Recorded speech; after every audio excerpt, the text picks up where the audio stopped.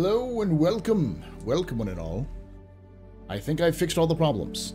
I can't tell you 100% sure if it's true or not, but I think I did.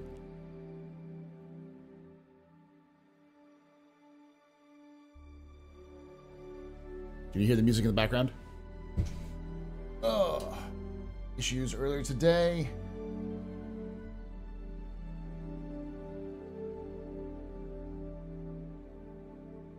With the audio, because something reset everything. So hopefully you can hear me now. Let's get to the office, shall we? Welcome to the office hours, ladies and gentlemen. My name is Paul Berserker01 Batman Chiller, your humble host and space bartender here at the AstroPub, your space bar at the end of Twitch. Sit back, relax, enjoy the show. We got a good one for you. I will say it is very much a big news day, so we're going to be jumping right into stuff pretty quickly. We'll be reading the monthly report. We'll be reading the letter to the chairman, which both with their own videos for standalone stuff.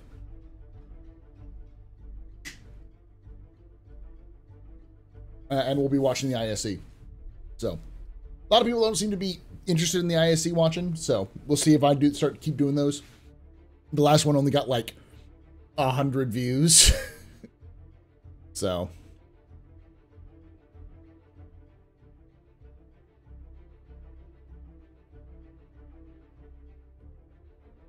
How you doing, Voz?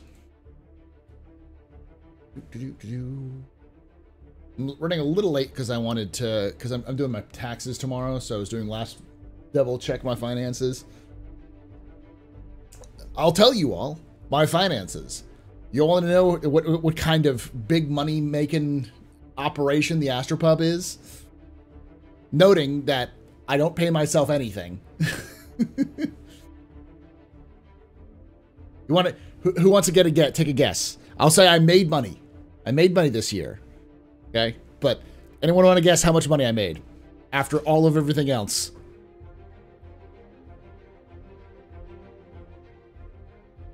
More than that, Apaches. It's not terrible, but remember, this is 12 months of profit. This is profit after 12 months. Battery Fitty.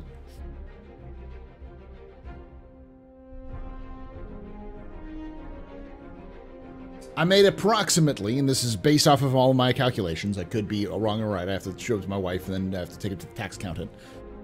But I made approximately $5,550.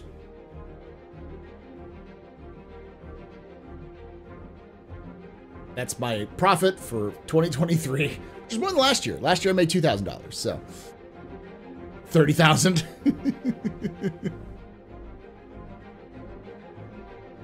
Now, keep in mind, that's with me. I actually made a total of about like 22,000 something total, but I have to pay for an editor. I have to pay for a bunch of subscription services, for software, for marketing. I had about $1,000 for travel.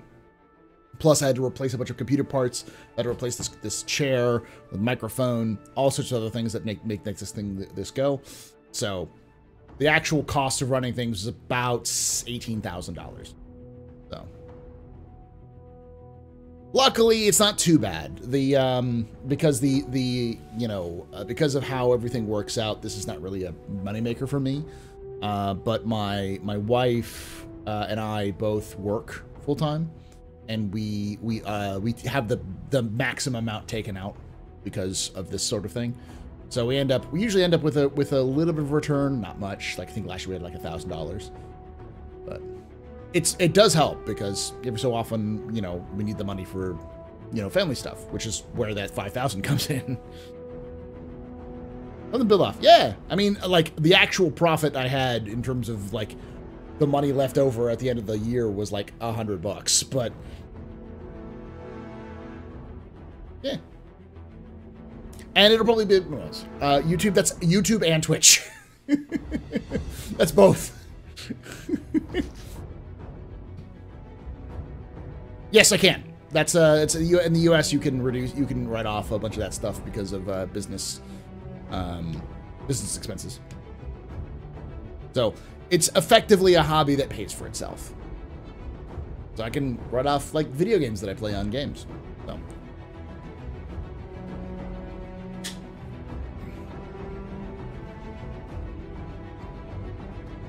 He's got something.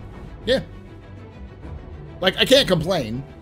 You know, I have a really good setup, and it's because of people like you watching and participating in chat and donating and subscribing and all those sorts of things. Yeah, we do have a complete member system on YouTube plus Twitch subscription, so I'd love to see you come and do that. But it's always a nerve-wracking time around tax season because I'm like, is this the year I'm going to have to pay? Is this the year I'm going to have to end up paying a lot more money? So the first person to go through the jump point was Mr. Trash, and I blame you for pushing for his recognition. Thank you, Midnight Black SC, and I believe that Mr. Trash is an appropriate name for somebody who has traversed, was the first player to traverse the Stanton Hurston jump, the Stanton Pyro jump point, because that's the perfect name for the space station outside of the Pyro Stanton jump point. Trash station.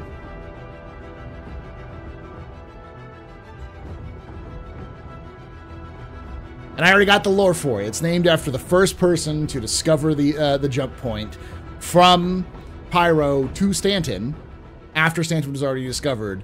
And it was a guy who was an outlaw whose handle was Trash, was Mr. Trash, who went through the jump point and used it as a part. Sold the location of the jump point as part of a deal with the UEE to get out of trouble.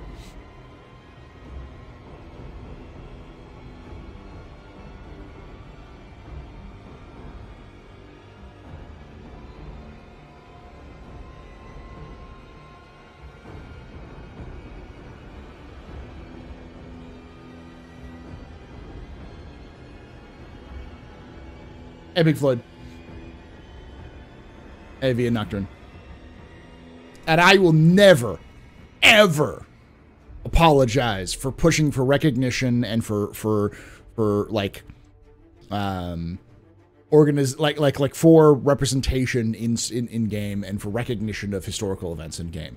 CIG said it was a big deal for them, so it definitely needs to be honored in game somehow.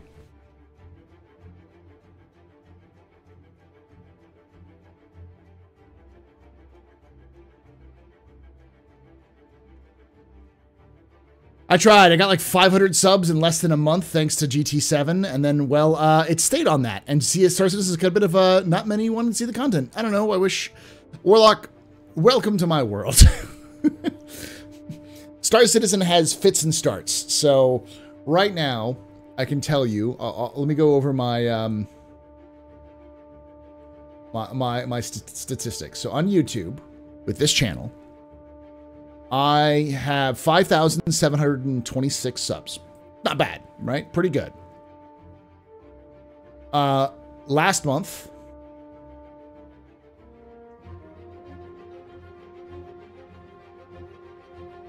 I got 201 subscribers, which was pretty good. January, I had 134. December 183, November 229, October 235, and then September 80, and August 95, and July, which is the dead zone of Star Citizen, 66. So I average, you know, not too bad, 150 subs per month, but between July and September, I just I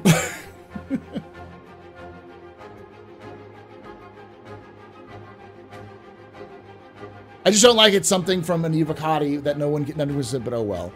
The reason why I pushed for it was because CIG made a big deal about it. I wouldn't have said anything if CIG didn't go out and say this is a big deal for them. And I know people are upset about it, and you can blame me for it. I will take that heat, because that's just who I am. I don't post on Spectrum much. I don't say a lot. But I like to use my platform when I get a chance to. And I think it was a good use of the platform.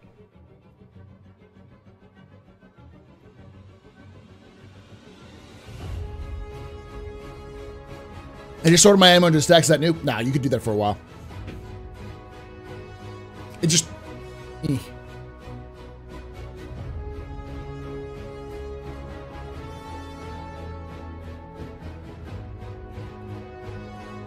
I don't, and to be clear, I'm not saying that the first person who flies through every jump point that already exists in lore should get to name it. It was just because this is the first player to jump between two systems, and CIG was losing their mind about it. I said this is a good, this would be a good thing to kind of commemorate in the game a little bit.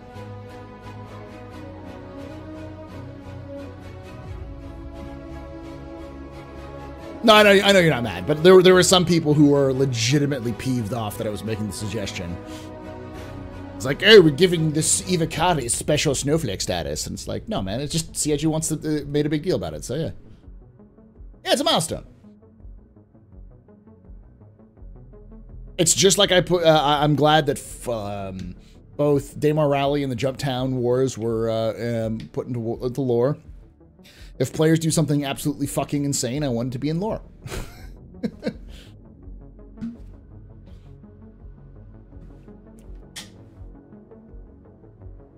Image Maker. Oh, yeah. Yeah, no. It's been in there for a while, but it's just been glitchy. So.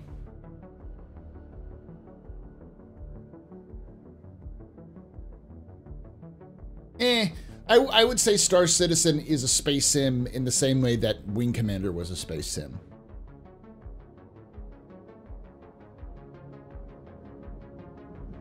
And I do think we need to stop calling Star Citizen a space sim, because it's always been confusing, and I think CIG just kind of didn't care for, like, about correcting people.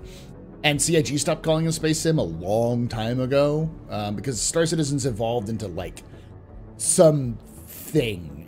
It's completely different from its original concept. Not in the sense that it's a bad thing, it's just, it because of the expansion of planets, it's sort of become more than just fly from point A to point B and do actions.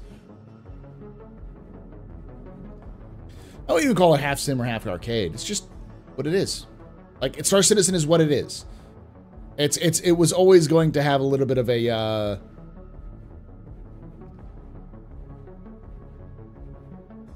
it was always going to have a bit of like different, because it's going to have to, it had to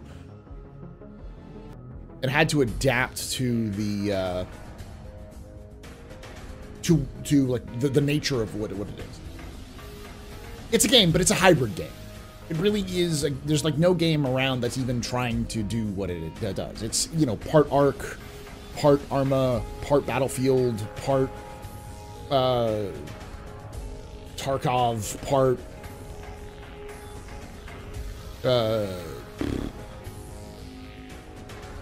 Second Life, part Euro Truck Sim, you know, part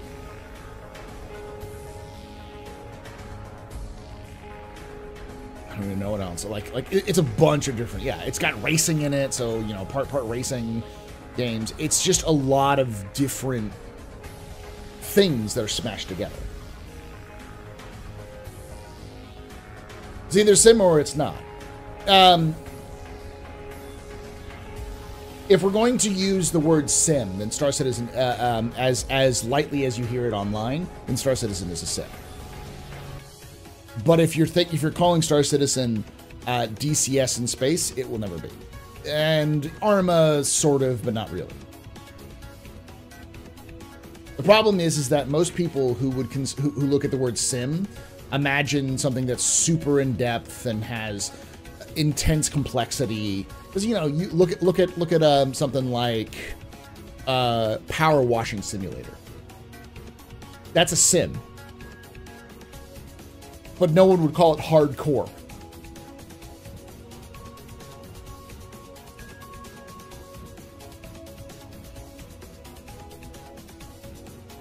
So Star Citizen's a sim. It's just not a hardcore sim. The problem is that if you call it a sim, people will assume, oh, so it's this entirely complex thing that involves a bunch of different things and tries to skew to realism. And the problem is that Star Citizen never did. from its inception, skewed realism. It's a dogfighting game. Dogfighting in space is not something that would ever happen, but, you know. Yeah, and it does simulate 6 degrees of freedom, and it does simulate gravity, and it will have aspects of repair and management and resource management and stuff like that. It's a light sim. It's as sim as mech repair sim, you know. Coors Light sim. But the problem is you say sim, people will, you know, say it's not sim. And then they'll start completely scream about how it's an arcade, because, especially early on in Star Citizen's kind of history, arcade was bandied about as an insult. As if, like, Star Citizen is either DCS or it's Star Fox. And if it goes anywhere towards Star Fox, then it's all Star Fox, and, you know, it's terrible and awful. And with this discussion on master modes, that's come back again with people shouting and screaming about it.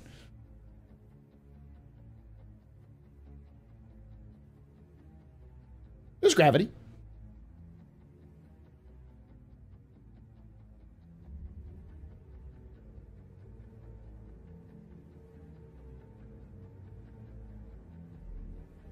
I don't know.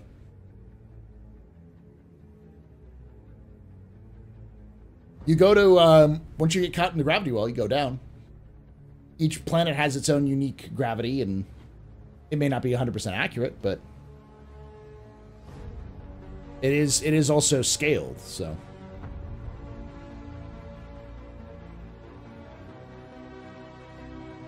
Yeah, but now you're talking about a hardcore sim. There's no games out there that are like that except for Kerbal Space Program.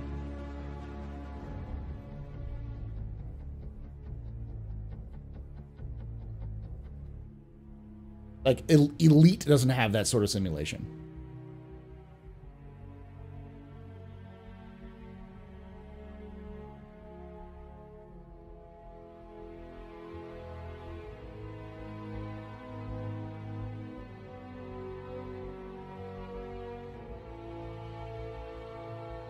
Yeah, but that's the fundamentals for any space simulation, anything about it. Then most of the games that are called space sims aren't space sims. That's the reason why I say when you use the term space sim, it's an old term. It's a term from the 90s, and it's along the line of those oh gosh, what were they called? Immersive sims. Like if you look at Deus Ex, right, the first Deus Ex game, and realize that it was called an immersive sim, you'd probably screech, because there's nothing about it that's sim. It's not a sim. It's a shooter. It's an RPG shooter. But that's how the things were defined back then. It's like, oh gosh, what is it called? Like Metroidvanias. You know? A lot of people don't know what Metroidvanias are, or roguelikes. That's a genre, but Rogue hasn't had an entry for like a decade.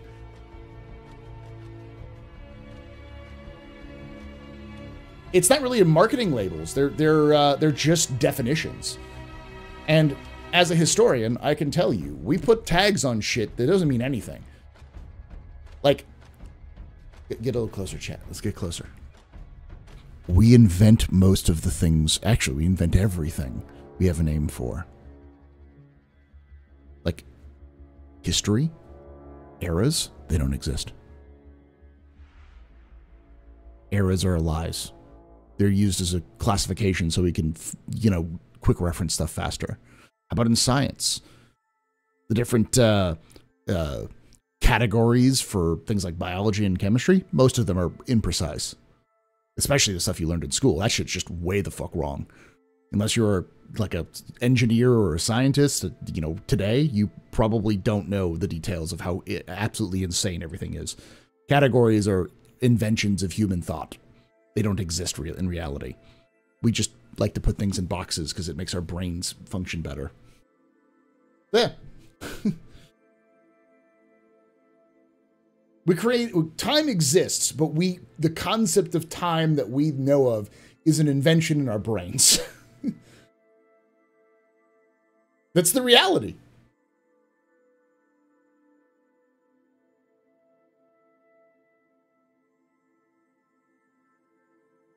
Is that like we have weird classifications in gaming because gaming is based off of concepts which don't exist anymore or are kind of weird.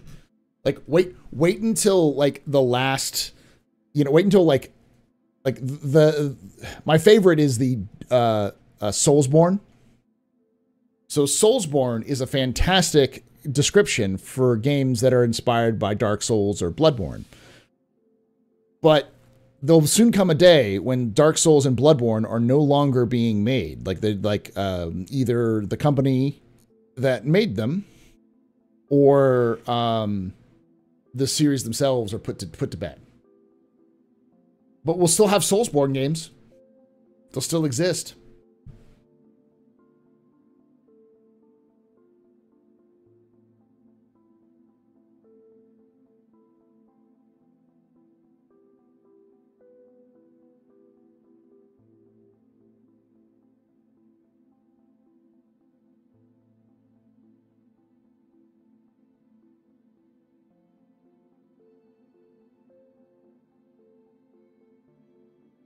I think, so Charnel says, I think the letter from the chairman was all right, but as usual, they're talking about something way too soon, not learning their lesson.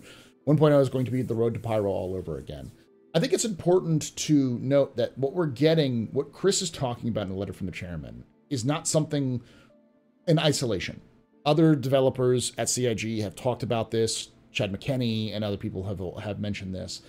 It's less of a 1.0 is coming soon and more of we are reorganizing and readapting our strategies and our teams to build out for a future release. We are no longer building the basic building blocks of the game. As of, when did they do that test? Last weekend? Basically everything in its basic form is done. It's in the game, it's in the build. Now they have to build out the gameplay a little bit more. They have to manipulate the economy. They have to do the things that are actually part of the game. Not wait for some critical piece of tech, which is going to change the whole game. So what Chris is talking about, and I'll talk about this when we read through it, he's talking about a fundamental shift in how the development functions towards 1.0.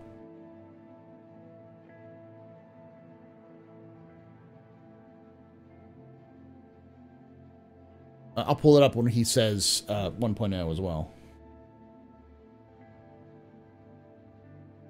While we recognize there's no definitive finish line for non-MMO, we're always adding new features and content for many, many years to come. Star Citizen 1.0 is what we consider features and content set to represent commercial release. This means that the game is welcoming new players, stable, polished with enough gameplay and content to engage players continuously. In other words, it's no longer alpha or early access. Much like we planned Squadron 42's drive to feature complete and the upcoming content complete status, we spend significant time looking at what Star Citizen 1.0 means and what it would take to get there. To facilitate this, I'm pleased to share that we are very own. So basically what he's saying is we're looking at what 1.0 is going to look like. What is Star Citizen release version going to look like? And Richard continues on saying, firstly, I'd like to thank blah, blah, blah. Okay, with this new role, I'll be coming, because Richard Tyre is now the new head of the game. With this new role, I'll be coming on board to help push Star Citizen to the next stage of its development, ultimately culminating in leaving early access and releasing to 1.0 version of the game. This begins with identifying the features that are content required to fully realize Space MMO while laying the foundations for the future updates. This, to be 100% clear though, this doesn't mean going back to the drawing board, totally changing the vision of Star Citizen currently is. With its aim, Chris and I have overseen the creation of a roadmap. It takes us all the way to 1.0 and outlines all the features and content we need. And this is crucially, so basically they're just talking about how that's going to work. That's the important part.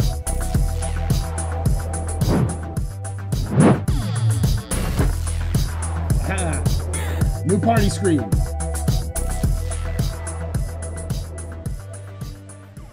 Jabeleaf just resubscribed for 7 months. So when 1.0 fall? 1.0 is coming out on March 13th, 2024. Jerry Bear, thanks so much for Prime sub for 7 months. You're a very important pub. We're very impressive Pennsylvania pedestrian. This is your fault. The reason I'm drinking tonight. Shots and cheers in chat, y'all. Shots and cheers.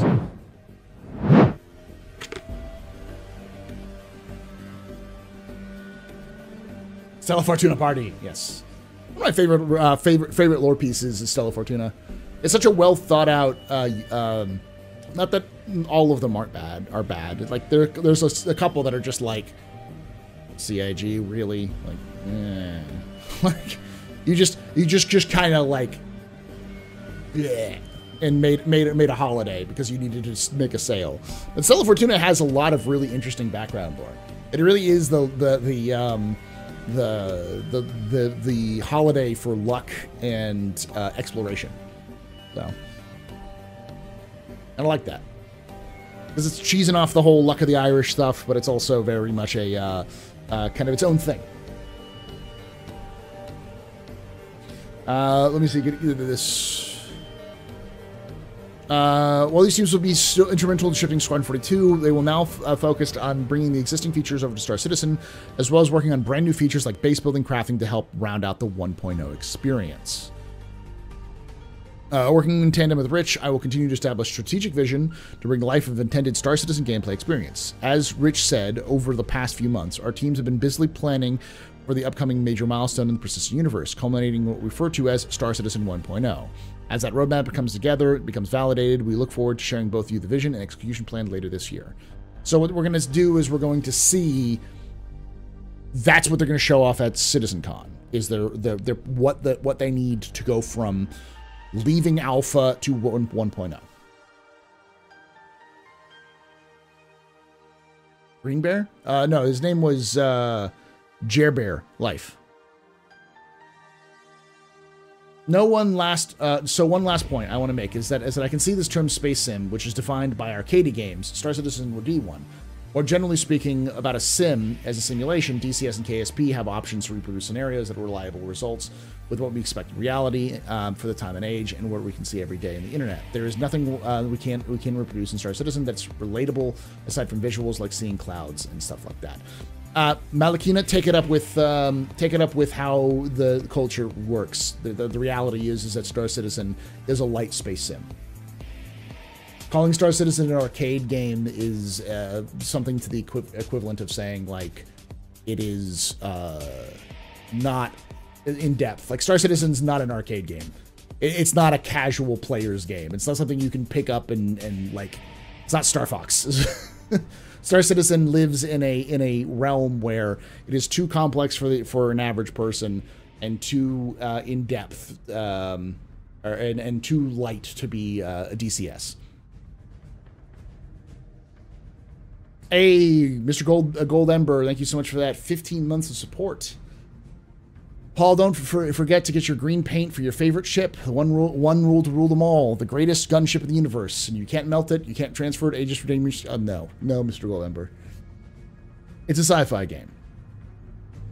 I get why you understand the label is a bit off, but like,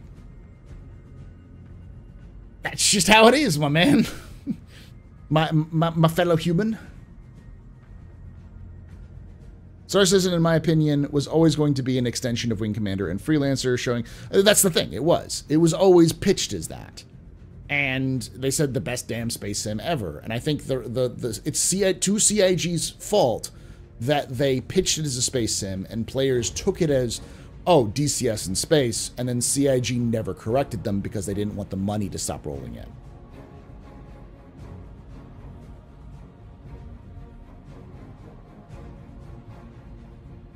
But it's also, Chris Roberts wants to add more elements of simulation, like atmospheric pressure. So having things like life support in Star Citizen is going to be a thing. You're going to have things like you have an aerodynamic model where once you enter atmosphere, they want to have re-entry heat be a thing. There's going to be stuff in Star Citizen which is 100% sim adjacent or sim themselves. Things like managing resources and power and heat and oxygen. Just because those aren't in the game yet doesn't mean that it's not a sim.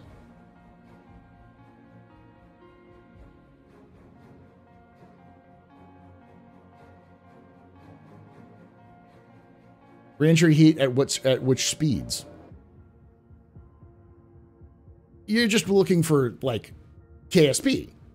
Like that's a not even a space sim. That's a like a rocket simulator.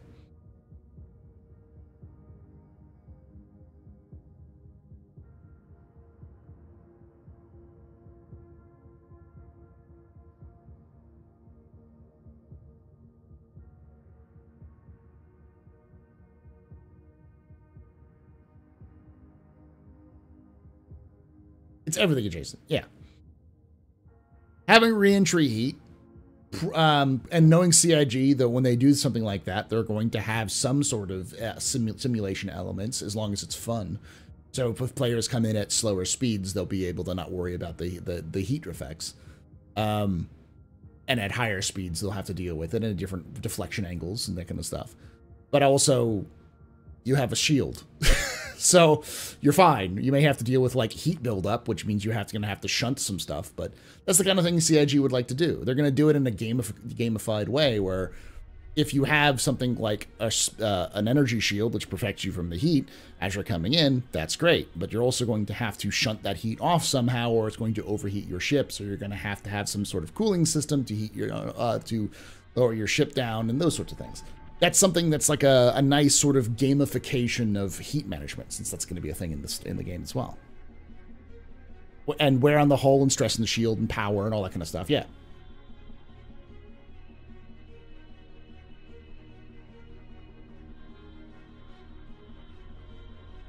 That's why CIG has stopped calling it a sim.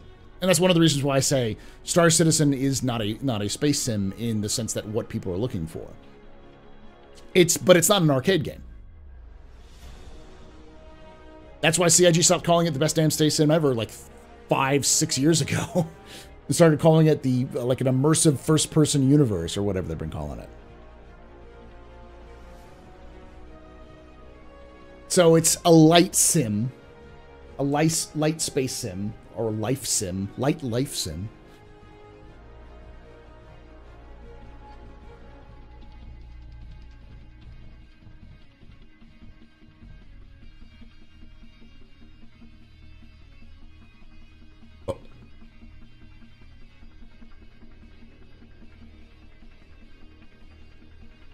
Simulate, yeah.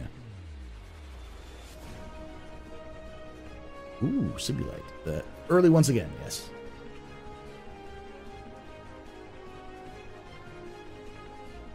It's a lot more complicated than Far Cry. I don't think you're running around activating towers in Star Citizen.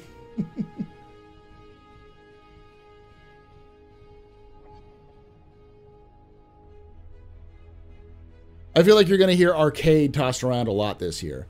Yeah, and I think Star Citizen, or CIG specifically, is moving away from, is trying to establish the game as being cinematic,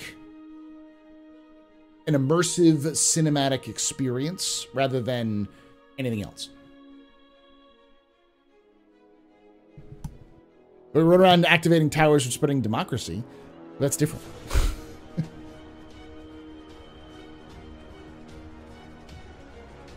Flight of the Nova is looking like it would be an excellent space sim. Newtonian physics, including orbital mechanics. I'm following that one close. There's been a couple of ships like that, games like that, which focus on more of the nitty-gritty of space travel. Things like how a fusion engine would work and other flight aspects, which are cool. But you could also look at the popularity of those games and see how niche that genre is. So many Tier 0 mechanics. Thinking about Star Citizen 1.0 is a lot to chew. Again, I think that the main focus of it, I think the main focus of it is more of Chris trying to explain the direction that the game is taking, or that the developers are taking, which is different from what it was up to now. It's one of the reasons why he mentioned specifically Todd Pappy in here, because a lot of people were making hay about CIG firing people, and CIG Chris basically just says, like, we need to move people away from LA because it's expensive. Is it just me, or does Star Citizen not have a clear design ethic where you can say things introduced in game clearly look like Star Citizen? Not the same way as many other sci-fi universes. I think to a degree. Thank you, Iris. I think to a degree, you're right, Kurt. Star Citizen doesn't have a complete aesthetic, but I would argue that Star Citizen, what it lacks in a unified aesthetic, it makes up for in individual aesthetics. Like, you can look at something like a Hornet or a Hurricane or an Arrow and go, that's Anvil Aerospace. You know, a Connie, an Aurora, those sorts of things. That's RSI. Like, CIG focuses more on building an aesthetic of a specific system or a specific brand, rather than a unified aesthetic for everything. And I think that kind of emphasizes their focus. CIG's not trying to build. Hey, Buster.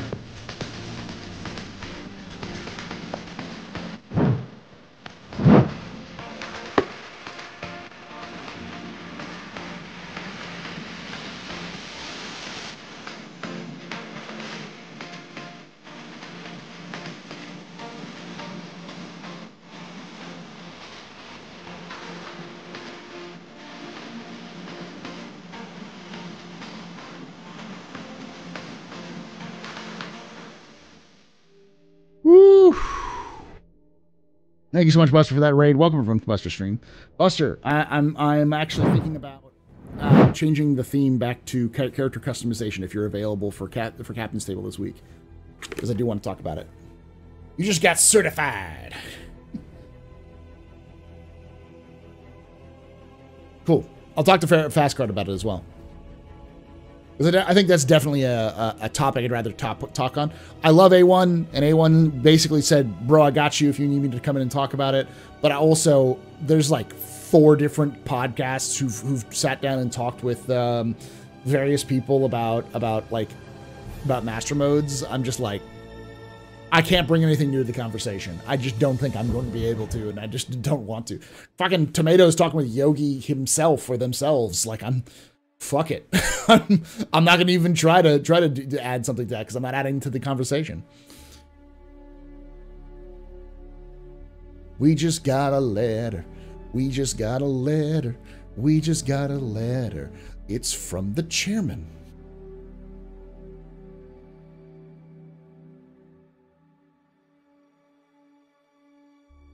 Todd wasn't fired, though. He left because his family needed him in his position. Yeah. It's like a lot of stuff. It didn't seem like it was a malicious in any way. It was more of a, we need you to do this, and he just couldn't move. And I was like, yep, that makes sense. It's not the first time it's happened either.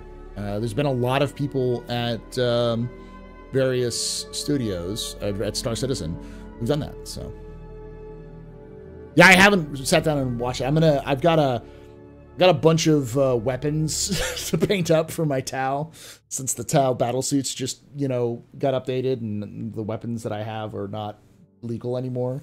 Luckily, I magnetized everything, so I'm going to sit down and paint those, and I'm going to pull up that podcast and listen to it. It goes it. So yeah, if you haven't checked it out, go check out. There's a podcast where Space Tomato sat down with Avenger 1 and Yogi to talk about master modes.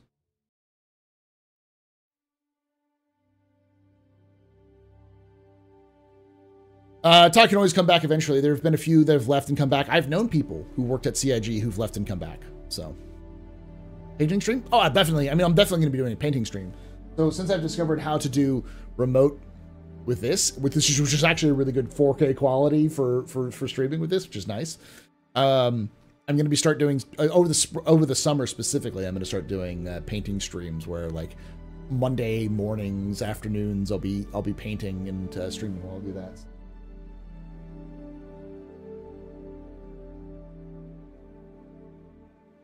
So Tomato got Yogi Klatt and Avenger 1 on the podcast, and the whole thing was basically Yogi talking A1 down and gently explaining that no, we don't want to cater to just the Peter Meter. This isn't complete.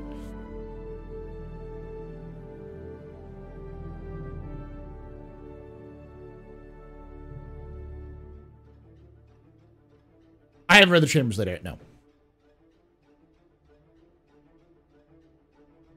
Not on stream. I'm gonna go get some water and then we're gonna get that stuff there. So.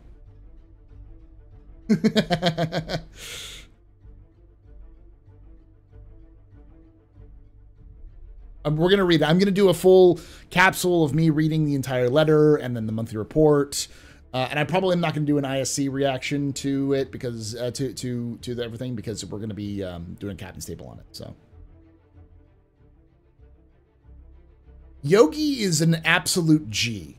Yogi is very, very chill for what they do as for a living and what they put up with on a regular basis. Yogi is like, yeah, fucking amazing.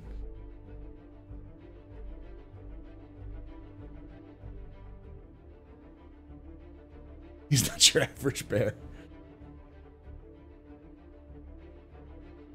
I picked up a full set of Ixionia Elite Armor on Microtech yesterday. I didn't realize the Dusters were on Microtech. I thought they were Hurston's original inhabitants. Am I wrong about the Dusters?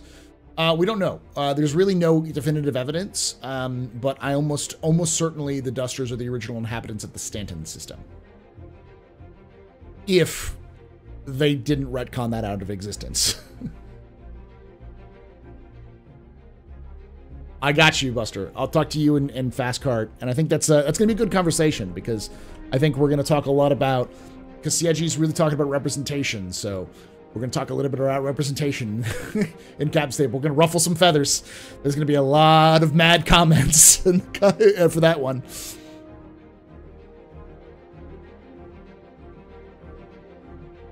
The whole Star Citizen is a PvE game that allows PvP is interesting to me and doesn't really solve the issue for me because allowing PvP means PvP is relevant and will impact more than PvE players. It will, but the important thing to remember is that a PvP game is very, very, very important. Like, balance is very important in a PvP game.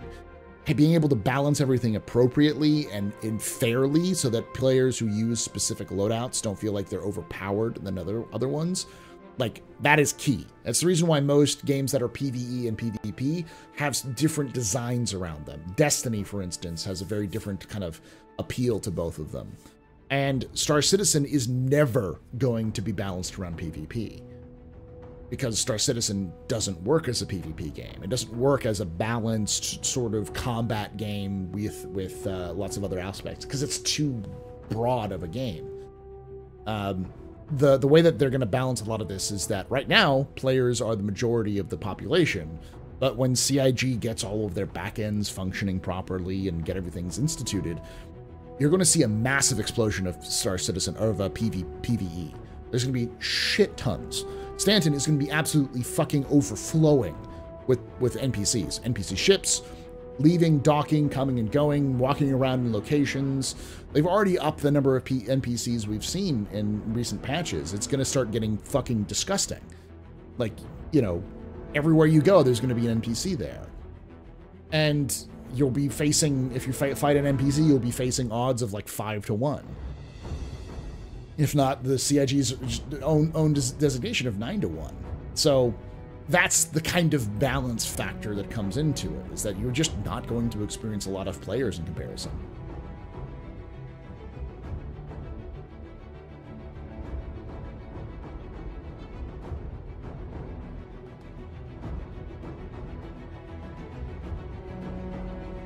Let's get this out of the way. Oh my god, he's taking up so much of my time with Capsule. I will devour your time. I'm going to take your 30 seconds of your life that you can never get back. I'm going to savor it. I'm going to suckle it. And I'm going to mount it on my wall as my trophies. I will devour. Paul Shelley, time devourer.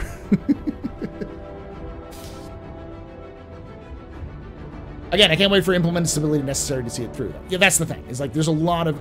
It's one of those, like, why when I look at master modes, I'm kind of confused as to why they're implementing it. Because I'm like... Well, why?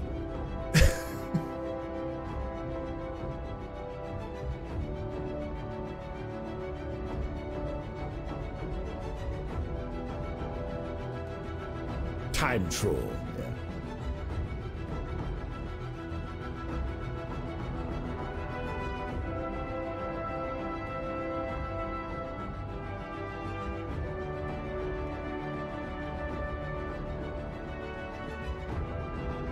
PvP is necessary for the survival of any MMO. Otherwise, you have to rely on routine wipes. I disagree, Mario. I think the more important thing for managing like economic management in video games, and this is a hobby of mine. I like to study some of these. I love to go through articles when they come up about these sorts of things. The most important thing is that in economics, when we look at resources, in the concept of scarcity, the concept of scarcity is that we never have enough of what we want. We may have enough to satisfy our immediate needs, but we never have enough to satisfy everybody's wants. And scarcity drives a lot of conflict. It drives a lot of... There's a lot of complex things, but that's the kind of the basic pillar of economics is... Economics is trying to circumvent and solve the problem of scarcity. And it's impossible to get away with it. We don't live in a post-scarcity society, and some things are post-scarcity, but there's other scarcity pops up because scarcity is fucking everywhere. And once I learned that, once my eyes were open to this, it was like, holy shit, it is. And the problem is that MMOs require scarcity to have an economy, but they don't have scarcity. So you need to implement a modified version of scarcity, a manufactured scarcity, in order to ensure the economy doesn't have massive inflation. And most early MMOs didn't have that. And as a result, you had a problem with, you know, players being able to sell stuff.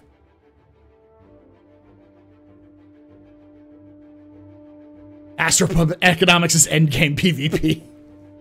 Not really. The way that you solve that problem, though, is you do the things that we actually have in real life, but you don't have to deal with in video games. And CIG, from the very onset of how they were developing Star Citizen, were building these into there. And one of them is probably one of the most infamous parts of Star Citizen, which is insurance.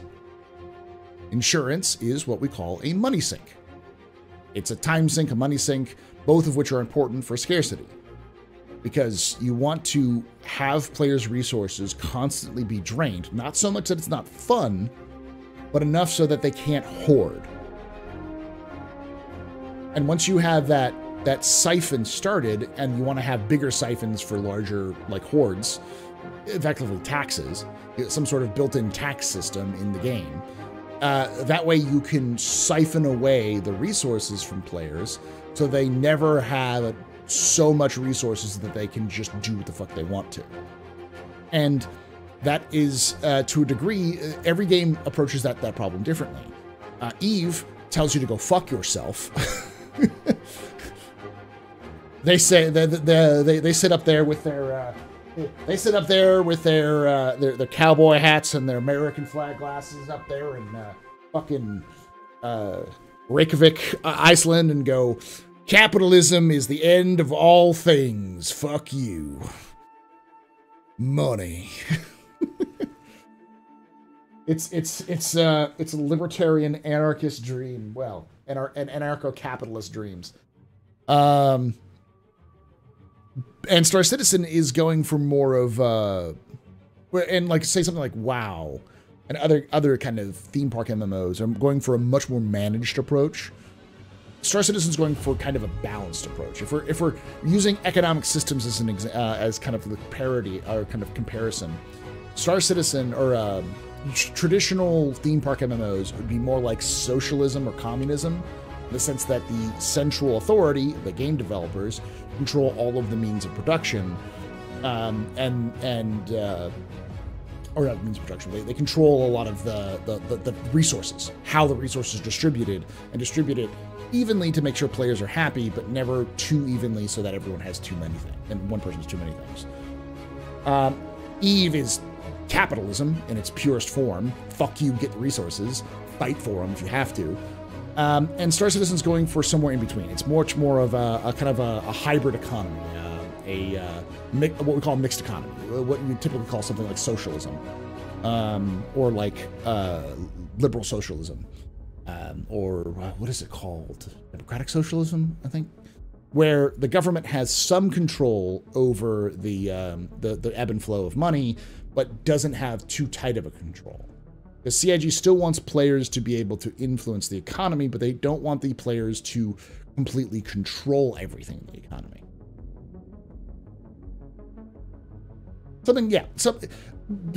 Effectively, what Star Citizen is doing is trying to match what is the most common fucking economic system on the goddamn planet into Star Citizen, which makes sense considering all of their lore inspirations. And that would work out.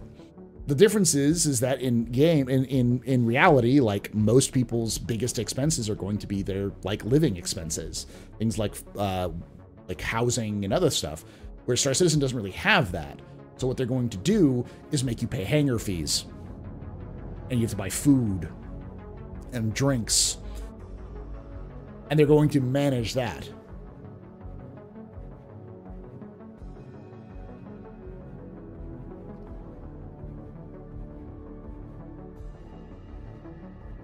I don't know what the political term is for it. Like in Economics 101, we would call it a mixed economy. But the reason why we call it a mixed economy is because, like, the mixed economy is fucking anything you want it to be. Like, if the government has any sort of regulation whatsoever alongside a market economy, then it's fucking mixed economy. Because it's a very generic term. Hey Paul, as a new player, it doesn't seem easy to earn a ton of money in Star Citizen. It's a roll, I should say, Cantac, or like it's like a snowball. Once you start earning money, you can use that money to earn yourself more money, and you can make millions if you play it regularly. You can make millions if you know the right schemes and the right routes and everything like that. But you have to do that kind of stuff. We have free healthcare in Star Citizen. We have free healthcare in Star Citizen now, but it won't be in the future. And that's another money sink. You're going to have to pay for your regen costs and for you have to pay for hospital fees. Or you can get medical insurance, which will pay a regular down payment and you'll cover all of your costs. But as you start regenning more, they're going to increase your costs over time.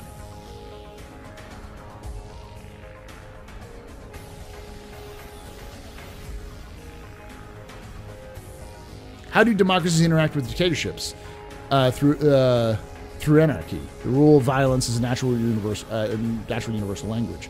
Yeah, but CIG holds the monopoly on violence.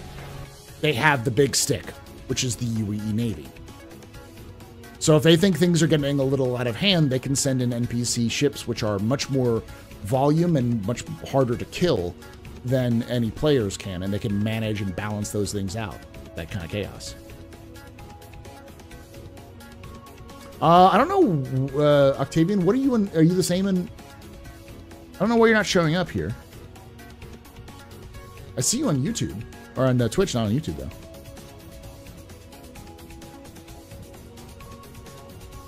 though. No, Star Citizen is 100% doing the American healthcare system. You're welcome, by the way. Welcome to hell. Yeah, even if you own a medical ship, you'll have to buy medical supplies to restock your treatments. I don't know why. You're not banned or anything, unless you have a different name you go by. It's awful. As someone who lives in America with dealing with the American healthcare system, it's awful.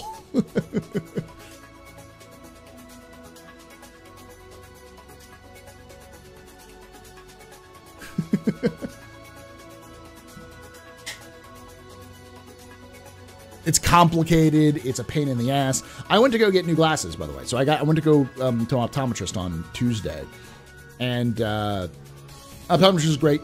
Lovely person, lovely doctor.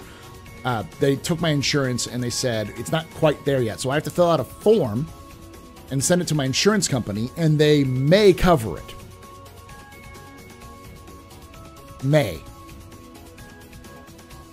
And I still had to spend like $300 just to go get my eyes checked. Luckily, I have, what is it called? A health savings account that I've been saving a lot of money in for over the last couple of years. But that's because I'm lucky. I couldn't imagine someone should do this. Francesco on there. Let me double check. You may have been caught in a coal or something.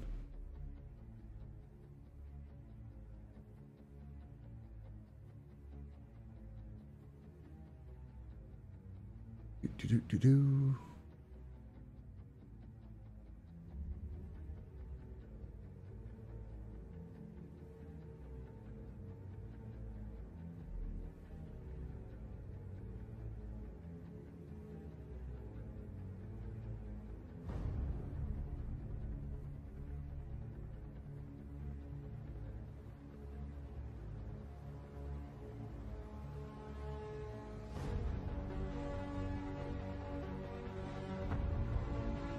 No, maybe refresh your, I'm looking through the people who are,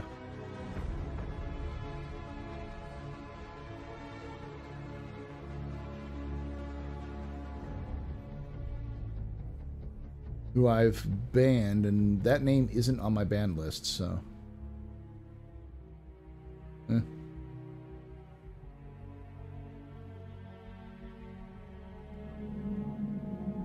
You can take away my spaceship. You can take away my space suit. Dude. You can even take away my space lasers. No PPUs. Oh, it is. But Hold you on. can never, I got you. ever. You should be able to do it now. Game. It's because you have the Mussolini background, and it's a well back behind. Like, wow.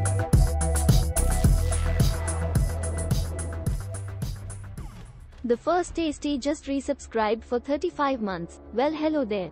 Hey, what's For up, the First lore. Tasty? For the lore. Thank you so much for the 35 months. You're a very important pupper, very impressive, you're very pedestrian. This is your fault. You're drinking night. Shots and cheers in chat, y'all. Shots and cheers. I had that. I'm trying to get a CT scan on my shoulder for 2 years. Insurance finally agreed to pay for it and got it today. Yeah. Good night from Spain. Antonio, have a good night, my friend. Or, buenas noches. Me hablo un poco español, pero no es mi primera lengua. Se viviendo en Barcelona, cuando un niño, un pequeño pub. My Spanish is rusty. It's been a while, and my grammar probably sucks ass, but...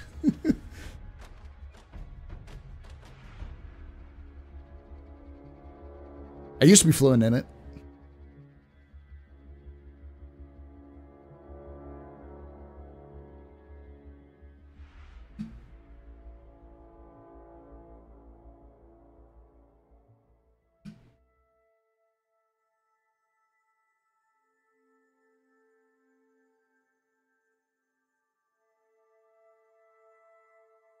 Thank you, you know. I need to practice it more. My wife also speaks it. I live in Texas. I need to practice it more often. A lot of the best part is that because I don't tell my students that I speak Spanish. So, I let them speak in Spanish, because here's the thing that happens a lot in the US. You'll have, like people will start talking in Spanish because they think it's a language that, you know, people around them don't know. So especially if they think they're alone, they'll speak it very loudly. So my students will talk to me and they'll say something in English and then they'll start speaking in Spanish. And I take a note of what they're saying in Spanish. Usually it's the same thing, but just translated in Spanish. They like to say something in Spanish and then they translate it in English to talk to me about it. But every so often it'll be like, motherfucker, fucking, I hate this teacher. And stuff like that. And so I wait till about halfway through the semester. And then they say something, and I say respond in Spanish, something to the point of like, that's not very nice. And then walk away. And then the looks on their faces, the panicked looks on their faces, and every time it fucking fills me with joy. Because they go, oh my God, how long has he known Spanish? And usually that's, well, you know Spanish? Like, I've known it since I was a kid. I just don't talk about it.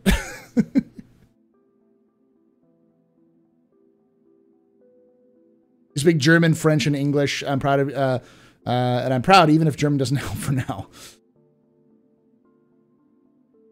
My Latin teacher used to ask me to read the Latin when I was learning Latin, because he was like, "You speak Spanish, right?" And I'm like, "Yeah."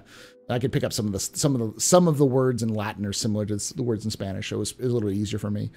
And the way I read it, I was reading like I would read Spanish. And he's like, "You have such a your Spanish your Latin is so it's so fluid. It's so like easy. you speak like that Spanish tinged Latin is great." I speak American. I also speak American. Goddamn. Best goddamn country in the goddamn world. Tell you what. Woo! All right, I'm gonna get something to drink. Be right back.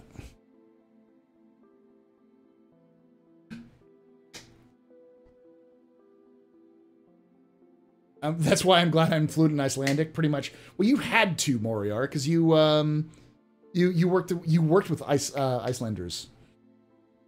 All right, be right back.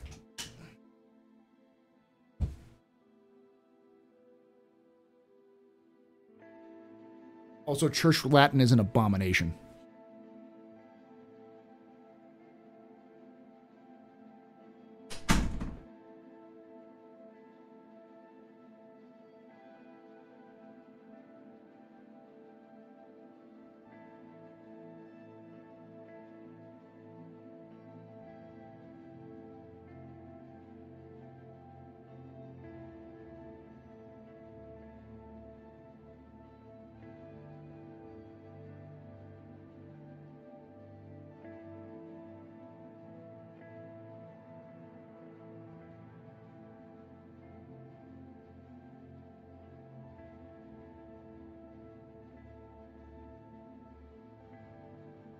Weapons free, y'all.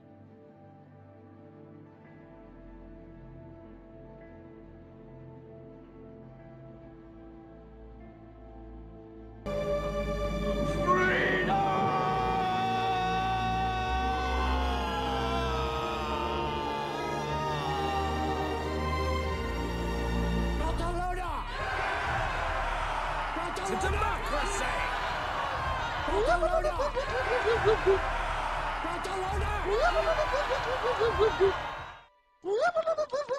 Drugs. I'm flying.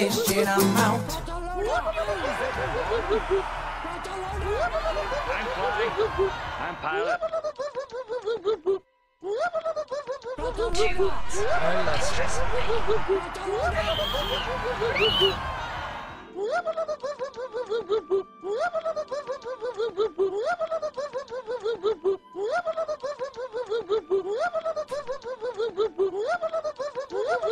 All right.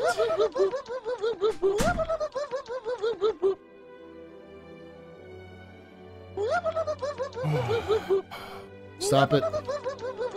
Stop it. Stop it. You're going to take away the fun button. The fun button's going away. Oh, I'm not peeking, right? I guess I am a little bit. Is that better?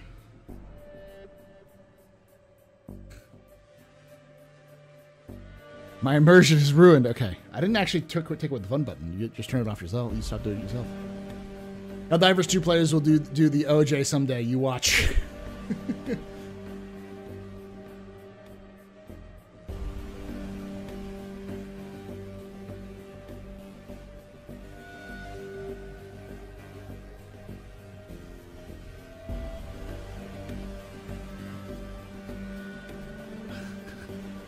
Thank you, Dracon. I cut my hair and I shaved. Well, shaved, I trimmed. So, nice and layered look going on. So I don't look like a hobo. Did it for the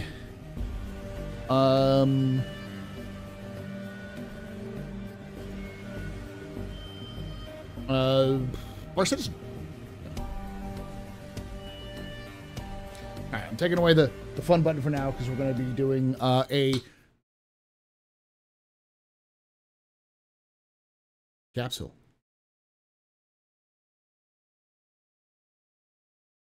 Okay.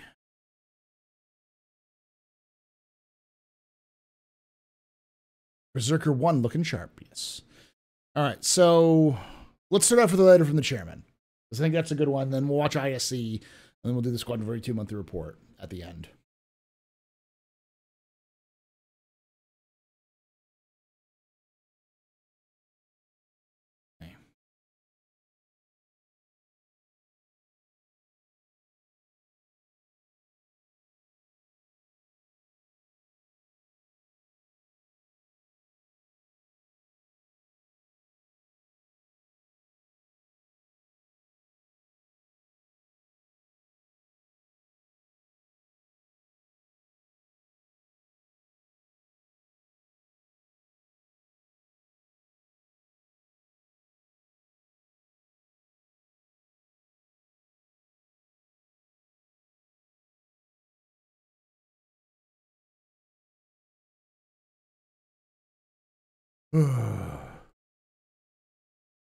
Before I get started,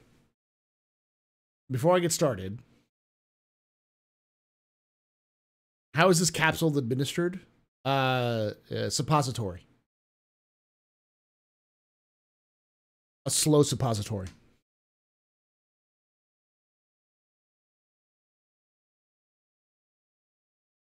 Before I even get started. Oh, I hit the wrong button. That is not a Marcus Aurelius quote. Marcus Aurelius never said that and never would have said that. The father of Stoicism is definitely not going to shout what we do now echoes in eternity. That's a quote from Gladiator.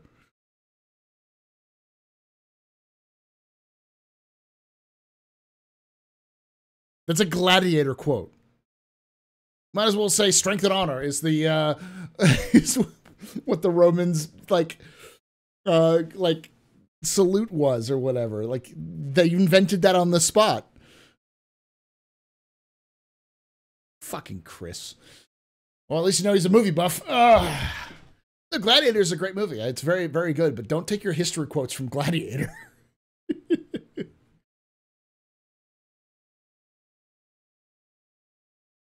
All right. I had to do that. Oh. All right, start it up.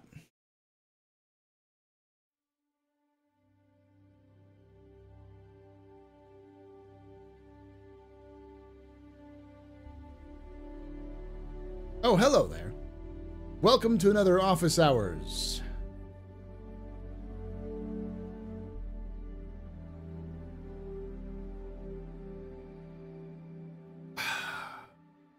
Refreshing capsule. That's right. This is a small segment of the Office Hours live stream. As I said before, I'll say it again. Never going to stop doing it. So, but for those of you who are annoyed by that, there is usually a little cut between the beginning and the end of this, so you can actually like skip over this section and get straight to the intro. This is a small section of my Office Hours live stream I do on Thursdays at 8 p.m. Eastern, 5 p.m. Pacific, on twitch.tv/TheAstroPub, youtube.com/TheAstroPubLive. Love to have you join this chat here who's lying to you about it being pre-recorded. I guess technically it is recorded because you're watching this after the fact, but I did this live. Never trust chat. We're going to be looking at the letter from the chairman for today. But before we get to that, if you've been watching any of these in the past and you've been enjoying these stuff, and if you want to know more about the news, lore, and other stuff of Star Citizen, make sure you hit that like button, subscribe for more content just like this, hit the bell icon to be notified when these release. That being said, let's look at the letter from the chairman. Rare occurrence these days, released on March 14th, 2024. So, I had to point this out the chat. What we do now echoes in eternity. Marcus Aurelius. Marcus Aurelius never said that. The character Marcus Aurelius in Gladiator did, but that is a misattributed quote from a movie. Just like if you've watched Gladiator when they go around saying strength and honor, and do their little like salutes. None of those is historically correct. They just kind of made it up on the spot as a nice little like thing, but it's been misattributed, so. Yeah. Marcus Aurelius, fantastic person in history. Read Marcus Aurelius's stuff on Stoicism. If you're at all having struggles, and it's a great read to help out, because Marcus Aurelius was a Roman emperor who dealt with severe crippling depression and lots of cases of like imposter syndrome and such. So his meditations, which is basically his journal, his personal journal, is great for if you want to kind of look into the mind of an ancient person. So.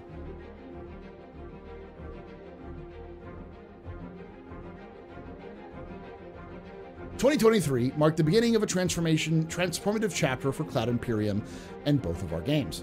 With Alpha 3.18, our first release of 3.23, the team delivered persistent entity streaming, the foundational tech that is necessary for server meshing, SM. As we mentioned in the last letter, PES is the hardest part of the work needed for SM, and is the one that required the most engineering. So overcoming the challenges with this release last year was mission critical. The launch of Alpha 3.18 was far more challenging than we anticipated, and we discovered some issues with our backend database that were only visible at the scale we see at live release, as opposed to Persistent Test Universe, PTU. Outside of this, we uncovered a lot of little issues that come from a truly persistent universe. While it is amazing to come across a wreck from a player combat a week ago, it's not so fun to try to land at a hangar where the last 3 ships crashed and left debris laying around, blocking your landing pad. We slowly worked through these issues and others, but it was a challenging time for both the development team and the community. These obstacles not only tested our skills and determination, but also demonstrated our resilience as we overcame them. Beyond PES, 2023 welcomed the long-awaited implementation of salvage, encompassing hull stripping, structural component, and repair, accompanied by relevant missions. Traders reaped the benefits of an overhauled, no pun intended, and physicalized cargo system, while players across the board enjoyed many new missions spanning both PvE and PvP scenarios.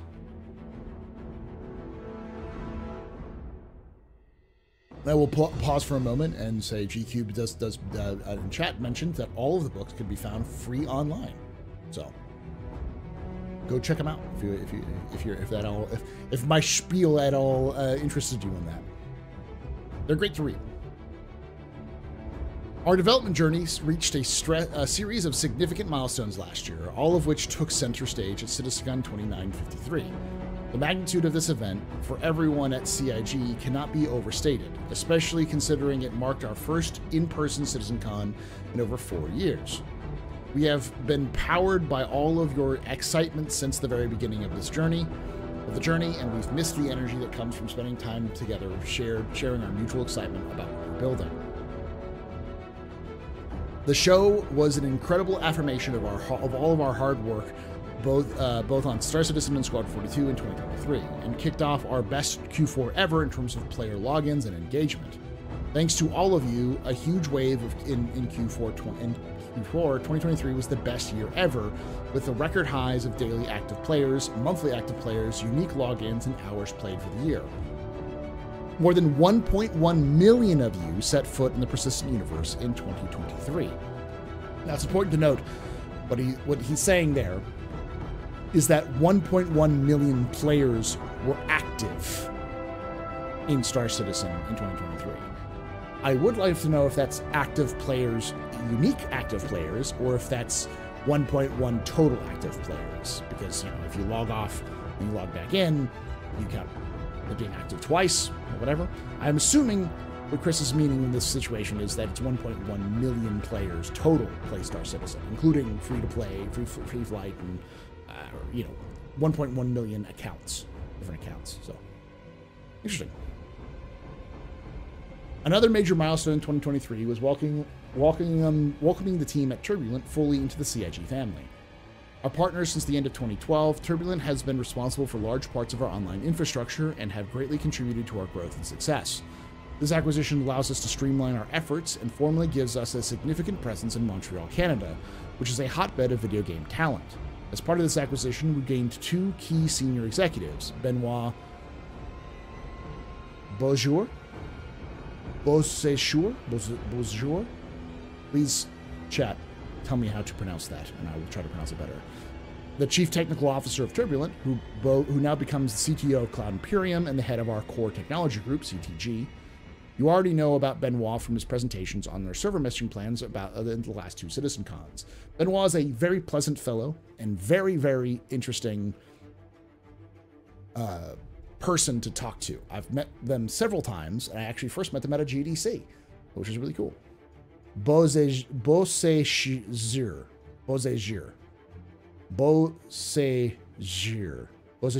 Okay. Jour like de jour. Okay. That was okay. Beausejour. Beausejour. Okay. Jour. It's like a zh. I know. It's a zhuzh.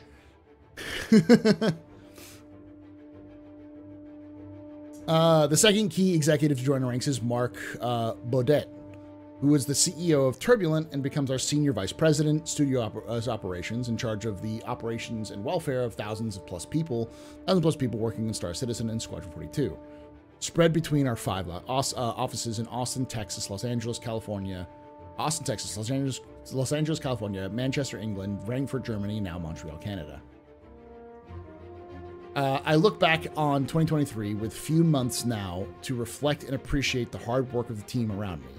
I can say that our experience in CitizenCon 2953 and the excitement from our community, both at the show and the game as they logged into Star Citizen in record numbers last year, left me feeling not only proud, but also deeply grateful and reinvigorated for the year ahead. Oh, I like that. And what a year it's shaping up to be. On Squadron 42, that is taking the game from feature complete to content complete, ensuring the game has the necessary polish and feels worthy of being the spiritual successor to Wing Commander. To this end, the team is hard at work, heads down, driving towards the finish line. I'm incredibly excited about how the game is shaping up, and we'll have more to share with you at this year's CitizenCon, which will be held in Manchester, England. There has been a theory of mine and many of the community that CIG will announce the official release date of Squadron 42 at CitizenCon 2954. 2954. Which does seem to rack up because, and I do want to emphasize this for those who say, oh, CIG will just release it. That's a terrible idea because what CIG wants to do is bring people who don't already know about Star Citizen into Star Citizen or into Squad 42. People who don't already know about it. So they're going to need some sort of advertising blitz and some other tie-ins and so on and so forth, which I'm sure they will. But it'll be interesting to see. I think Manchester is going to be a very, very interesting year for CitizenCon this year. So, on the Star Citizen front, the team's preparing to deliver server meshing and expanding the universe of Star Citizen to multiple star systems. One of the key milestones of human achievement in the lore of Star Citizen is First Jump Day. Legendary humans... Chris. You read my post. For those of you who don't know, I'm the Astro historian as well, and on oh gosh, what was it? On Spectrum, I posted that CIG should retcon the lore and make it so that First Jump Day was the day that, I think, March 9th, because it was April 10th, and I said just move it a month back to March 9th. That's when the first citizen actually jumped to a new system, and that CIG should recognize them and give them some sort of in-game kind of nod to this event because CIG seems so happy about it.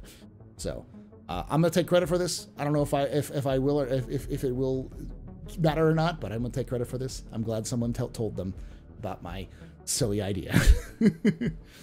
When legendary human astrophysicist and pilot Nick Croshaw discovered and navigated the first jump point, the mad lad he was, on 10th of April 2271, and became the first human to visit a planetary system beyond Sol. Eventually, that system was named Croshaw in his honor. His journey was described as the jump that changed the course of humanity and led to the star-faring future we depict in Star Citizen and Squadron 42. He's a big, important figure. A lot of his quotes are used for explorers and stuff like that. He's the less horrible version of Christopher Columbus in the Star Citizen universe. Less bad. You know, the Marco Polo or the what's the can't remember all of the different famous explorers. He's like the Neil Armstrong, the best way of putting it.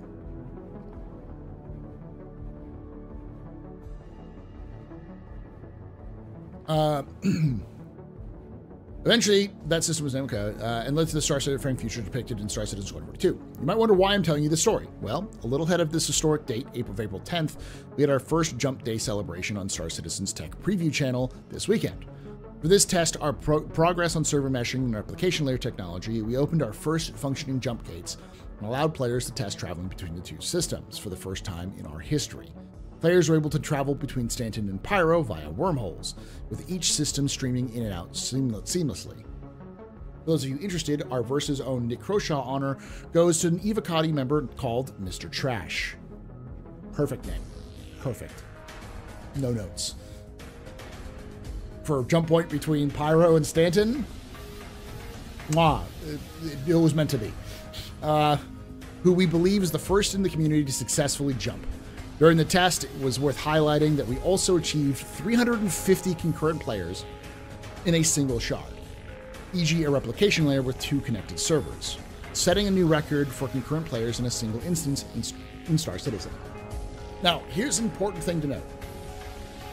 350 players in a shard, while there are 2 servers, means that I believe, in theory, 350 people could be in Pyro or in Stanton, meaning the max server limit is somewhere above 350 people, because you can only have as many people in a shard as you can have in a server. And obviously that number is going to go up as they work on server meshing and they get dynamic meshing working and all of those other things, but that's a bit of a big deal, where Star Citizen is turning into an actual MMO, beyond the technical MMO that it is now, because it has a certain number of limits. It's pretty interesting. After many hard years of work towards the goal many thought was impossible, we were on the... Jam that knife in and twist it, Chris. We are on the cusp of delivering one of the final pieces of technology that will enable a connected, shared universe that thousands of people can experience together at the same time. I invited Benoit, who oversaw the historic test as our new CTO, to share a few thoughts about this monumental milestone he helped bring to fruition. Now, it's important to note that Benoit has been working on this tech off and on for 5 years now? Maybe more? It's like half a decade. It's a lot of work. As the new Chief Technical Officer at Cloud Imperium, I'm thrilled to join the CIG family and lead our technology group. We're dedicated to pushing the boundaries, and I'm honored to represent and care for this team of pioneers and trailblazers. One of my first initiatives as CTO is establishing the Technology Preview Channel. It's a space where developers can fearlessly test large technology changes with players way before they go live, fostering the spirit of open development with our community. Yes.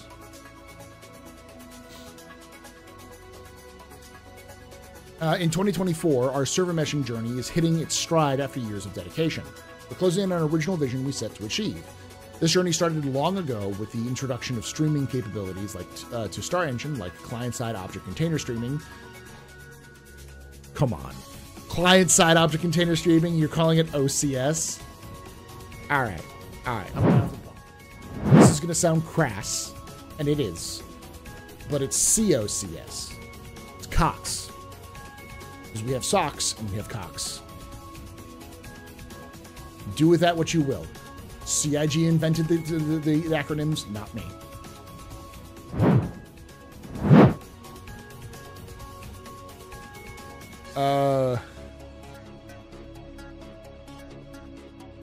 Followed, okay, by server-side object container streaming, socks, and progressing to persistent entity streaming to maintain the entire game world. Every step has been building towards our goal, to support MMO-level player populations and high-fidelity game environment of a large magnitude.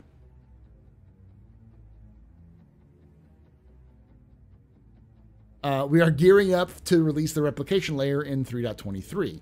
This is a big deal. It's the foundation we build the mesh on. As a player, you should perceive this specifically when dealing with server crashes, 30K, as those will no longer cause immediate disconnection, but gracefully, like a wounded duck, gracefully, like a mad turkey, gracefully.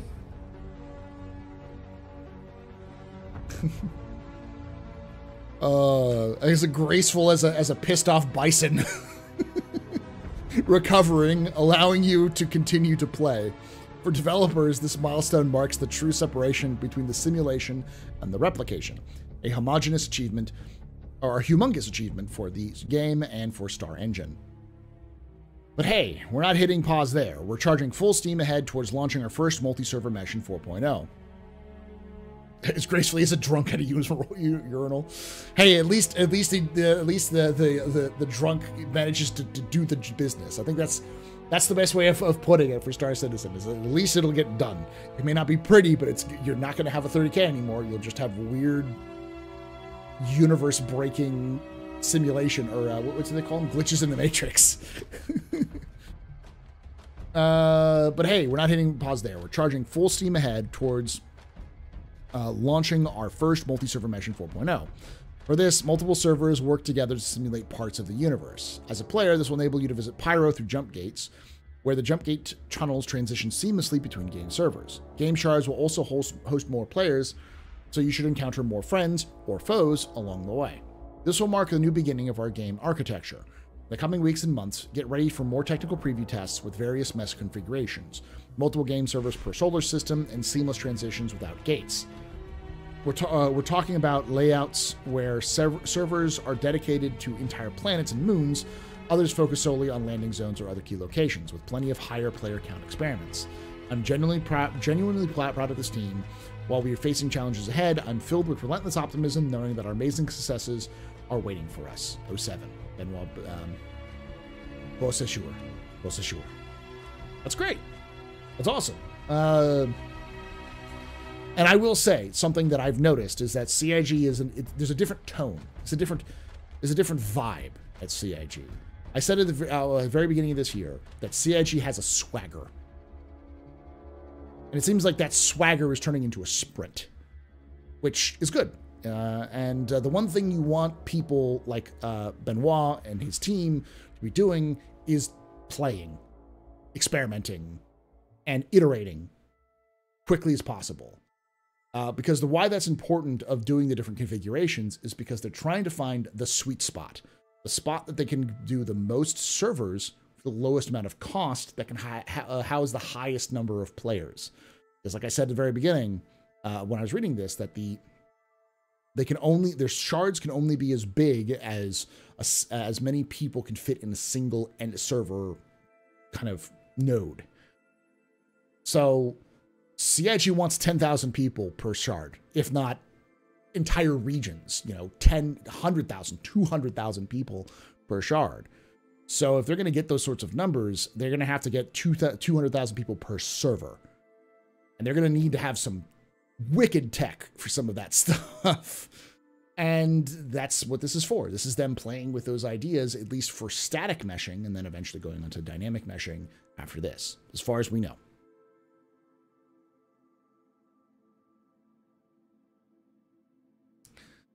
As we set sights on the year ahead, the team remains focused and committed to ushering the community into uncharted territories with the release of Pyro and Star Citizen Alpha 4.0. I cannot stress how much this is an inflection point, as it will allow many more people to play together, but also allow to seamlessly travel to different star systems. All this points to 2024 being our biggest and best year yet in the universe of Star Citizen. But Star Citizen Alpha 4.0 is not our final destination, and with that, I have more exciting news to share. As we reveal that CitizenCon, with Squadron 42 achieving feature complete milestone, we're now able to bring features developed from Squadron 42 to the persistent universe at an accelerated rate. As part of this, towards the end of last year, we decided to reorganize the Star Citizen and Squadron 42 teams to be more integrated to facilitate bringing several years' worth of framework and polish to Star Citizen and finally set sail for Star Citizen's own finish line. So this is, if you've noticed, and we'll talk about this when you look at the Squadron 42 monthly report, what they've been doing is reorganizing the teams into strike teams. So individual teams which are integrated with a bunch of different experts working together to tackle a specific goal.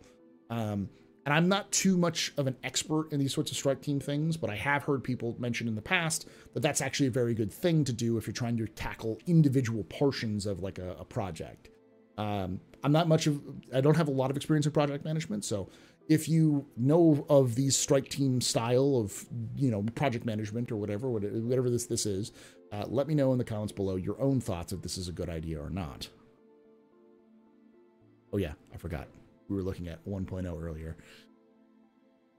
While we recognize that there is no definitive finish line in an online MMO, and that we will always be adding new features and content for many, many years to come, Star Citizen 1.0 is what we consider the features and content set to represent commercial release. This means the game is welcoming new players, stable, and polished with enough gameplay and content to engage players continuously. In other words, no longer alpha or early access.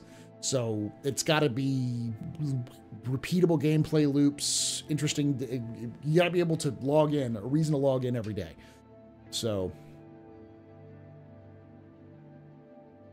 this is their new focus. That's what Chris is saying in this. Chris is saying that this is the new direction that they're reorganized the entire team to go towards. Much like we planned out Squadron 42's drive to feature complete and the upcoming content complete status, we spent significant time looking at what Star Citizen 1.0 means and what it would take to get there. To facilitate this, I'm pleased to share that our very own Rich Tyrer will be taking on the role as Senior Game Director, overseeing both the development of Star Citizen and Squadron 42 alongside me. With this change, you'll start to see a more rapid expansion of features and content coming from Squadron 42 to Star Citizen, starting with Alpha 3.23. Which is shaping up to be one of our biggest releases to date in terms of new features getting into players' hands. Not really new features. I would disagree with Chris on this one. It's more of polished and updated features of what we already have. Replacement of what we already had of work in progress or placeholder features to the final version of what they want to be. Hopefully. Hopefully.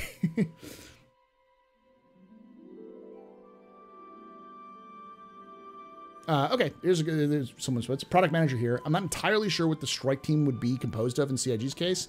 What you'd want, though, is a self-sufficient teams with vertically integrated skills. I believe that's what they're doing, where you have QA, game developer, like game designer, coders, physics folks, everyone who would be involved in this, like, just say, like, bounty hunting. Everyone who would be involved in making a bounty hunting gameplay loop together into one team to figure out what that bounty hunting is going to look like much faster, rather than having the designer write out a doc, send it to, programmers who then, write it up or whatever.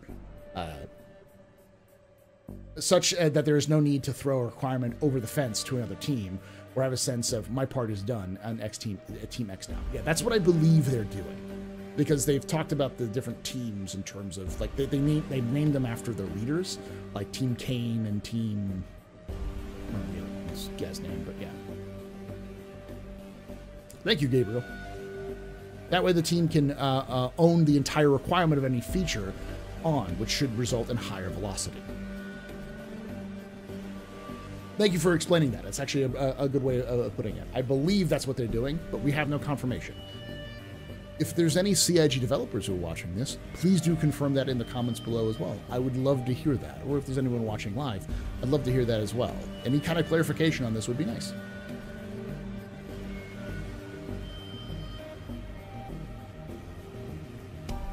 All right, to facilitate this, I'm pleased to share that Richard Tyrer will be taking a new role as Senior Game Director, overseeing both the development of Star Citizen Squadron 42 alongside me. With this change, you'll start to see a lot more rapid expansion of features and content coming from Squadron 42 to Star Citizen, starting with Alpha 3.23, which is shaping up to be one of our biggest releases to date in terms of new features getting into players' hands. When we announced at CitizenCon that we would be bringing across feature work that had been developed and refined to push to feature complete for Squadron 42, we were not kidding. Yeah, Team Zuck. Yeah. As a potato farmer, I can confirm this is the way. Thank you. Luck, you have spoken. As game director in Squadron 42, Rich played a crucial role in helping steer Squadron 42 to its current feature complete status. Under his stewardship, the Squadron 42 experience has significantly surged in progress, a momentum we fully anticipate to continue to carry us towards content complete beta and release. Ooh.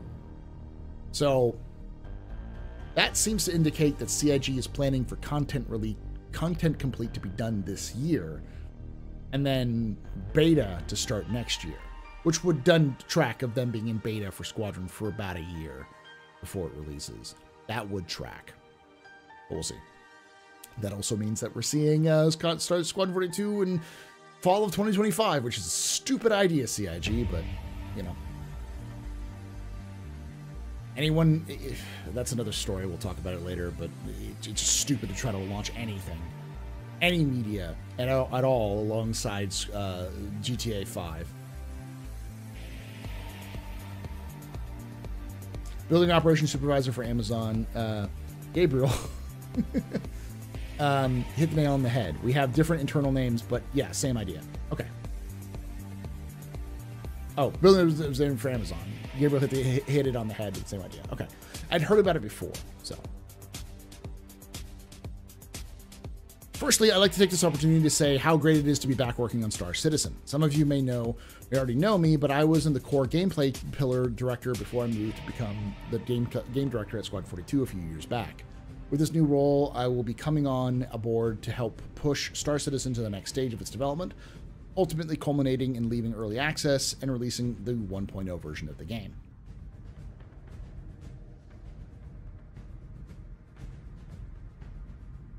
This begins with identifying what features and content are required to create a fully realized space MMO, while laying the foundation for the future updates. To be clear, to be 100% clear though, this doesn't mean that I'm going back to the drawing board and totally changing the vision of what Star Citizen currently is. This aim, Chris and I have overseen to this aim, well, with this aim, Chris and I have overseen the creation of a roadmap that takes us all the way to 1.0 and outlines all the features and content we need, just as crucially the ones that will come post full release. Okay, I've already seen people talking about this is another road to Pyro, another roadmap. Let's not panic and hit the panic button quite so far. This sort of thing is pretty common in any project management. You want to have a clear idea of what you need to do to accomplish your goal and the steps you want to take, which is harder to do when you're still building your basic framework. And a lot of what we've seen thus far and what Chris has talked about is the framework is done. Like a lot of the basic fundamental building blocks of Star Citizen are finished or in the process of being finished. So you want to have an idea of what a release version of Star Citizen is going to look like. Nobody knows. Chris doesn't know. Rich doesn't know. Nobody in Star Citizen community, knows what 1.0 is going to look like, because there's a lot of stuff on the way to making a game fun, usable, interesting, and playable. Those things are all going to be a completely different, it's going to be a crapshoot. No one knows how that works. And that's one of the risks of game development, is when you start developing a game, you may have no freaking idea what you're going to make, because things change so frequently in game development, because the idea you have may suck. It may be boring, or it may be technically impossible, but you don't know about that until you start it out. So,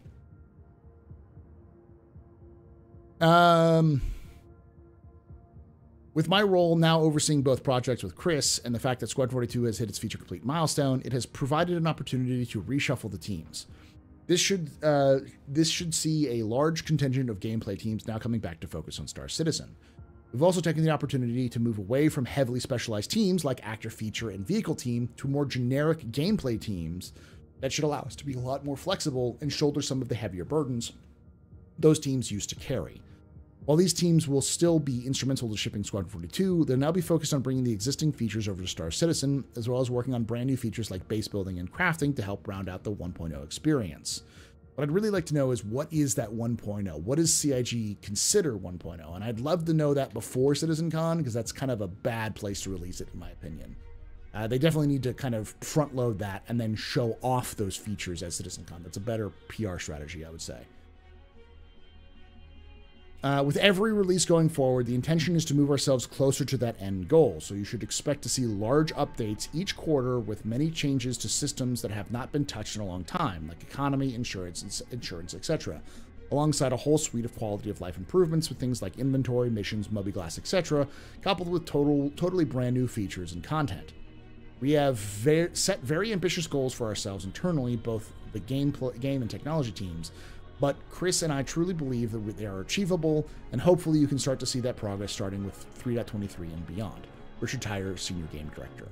CIG has always been aggressive in their goals. I think they've been too aggressive, and I still think they're too aggressive. But you don't get anywhere by being passive. So I wouldn't put a lot of stakes in 1.0 coming out this year or next year, maybe 2-3 years from now.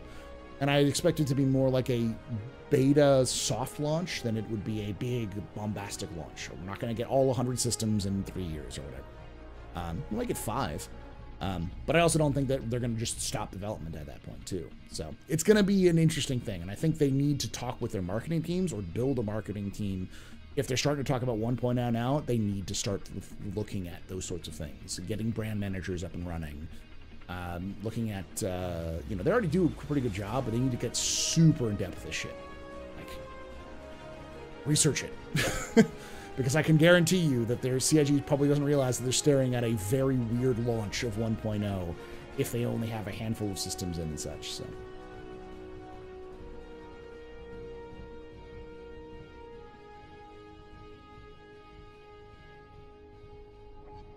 Yeah, people will be very upset if they find out their favorite feature is not a 1.0. So we need to know what CIG is shooting for before they do any kind of big hype, because you don't want people to be disappointed at your biggest hyped event.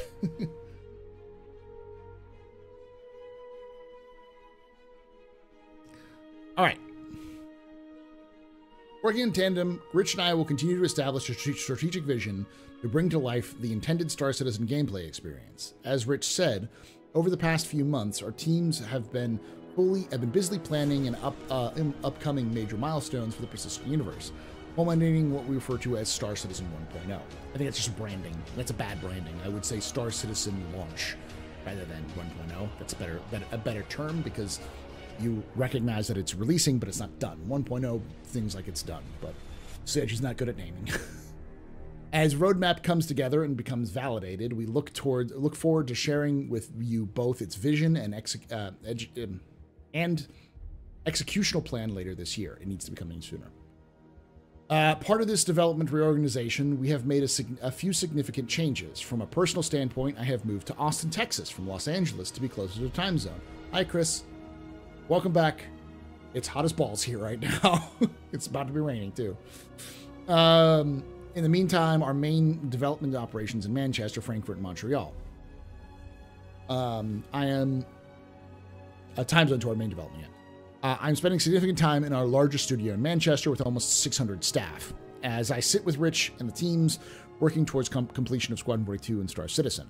As part of this, we made the difficult decision to ask the Los Angeles development team, which had increasingly been providing support for the main development teams based in Manchester, to relocate to join other teams, primarily in Manchester, but also in Austin and Montreal. Los Angeles, while shrinking, will still be an important office for the company, but one focusing on business support role with marketing, finance, legal, and HR. As part of this reorganization, we sadly waved goodbye to the Precision Universe Live director, Todd Pappy, as he had moved back to the US from the UK last year for family reasons. And after much soul searching, I determined that we cannot afford to have this role remote from the main team in Manchester for a good portion of the year. It is a sad moment, as Todd worked diligently for the last 9 years in Star Citizen, making many important contributions and providing excellent leadership of his teams. I wish him the best of luck. I look forward to seeing what he does next. I do too. That's a good way. That's a classy way of talking about it. But this isn't the first time something like this happened. It happened similarly with the previous Star Citizen Live development head. It happened twice. The first one, it just when things moved around and costs and other sorts of things. But yeah, CIG is very, very anti-remote. Anything that can be in office is in office. They do hybrid workspace based on the people I know who've worked there and still work there, but they are very much a hands-on team. So.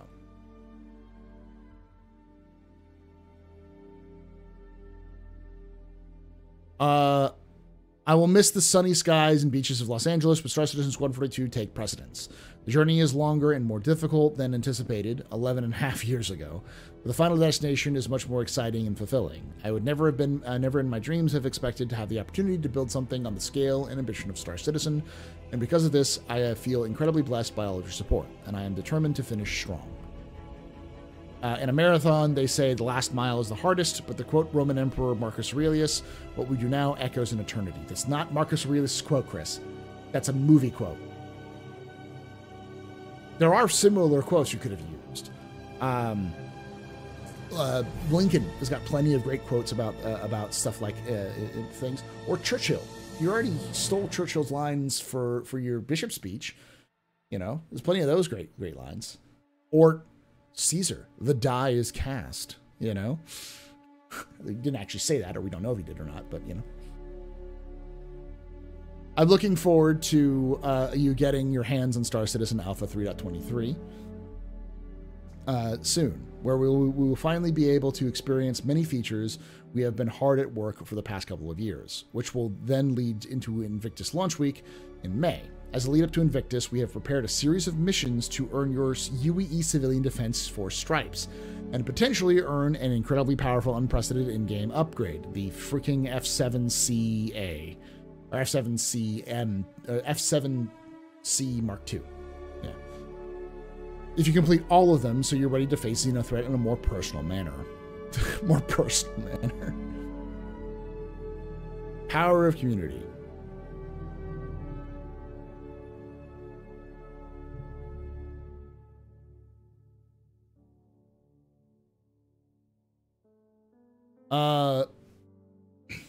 The driving force behind our success is our extended team. Each and every one of you, together, we have built a community that not only plays a crucial role in our development, but also emboldens our shared passions for Star Citizen universe. It is you who has propelled us forward. Without our passion, your willingness to test, and to be undeterred by bugs and crashes, to be vocal with your thoughts, and stamina for the long, windy road, there would be no Star Citizen or CIG. You were there for the iconic helmet flip and the opening of the hangar doors the first time in Alpha 0.8. Together, we explored the vast expanses of the persistent universe for the first time in Alpha 2.0, and you were on board for the inaugural planetary landing in Alpha 3.0. And soon we will be leaving the Stanton system as we venture into the lawless wastelands of Pyro system in Alpha 4.0 thanks to server meshing. And beyond this, Star Citizen 1.0 twinkles on the horizon. The future has never been so bright, and I couldn't be happier taking this journey with all of you. Chris Roberts, founder and CEO.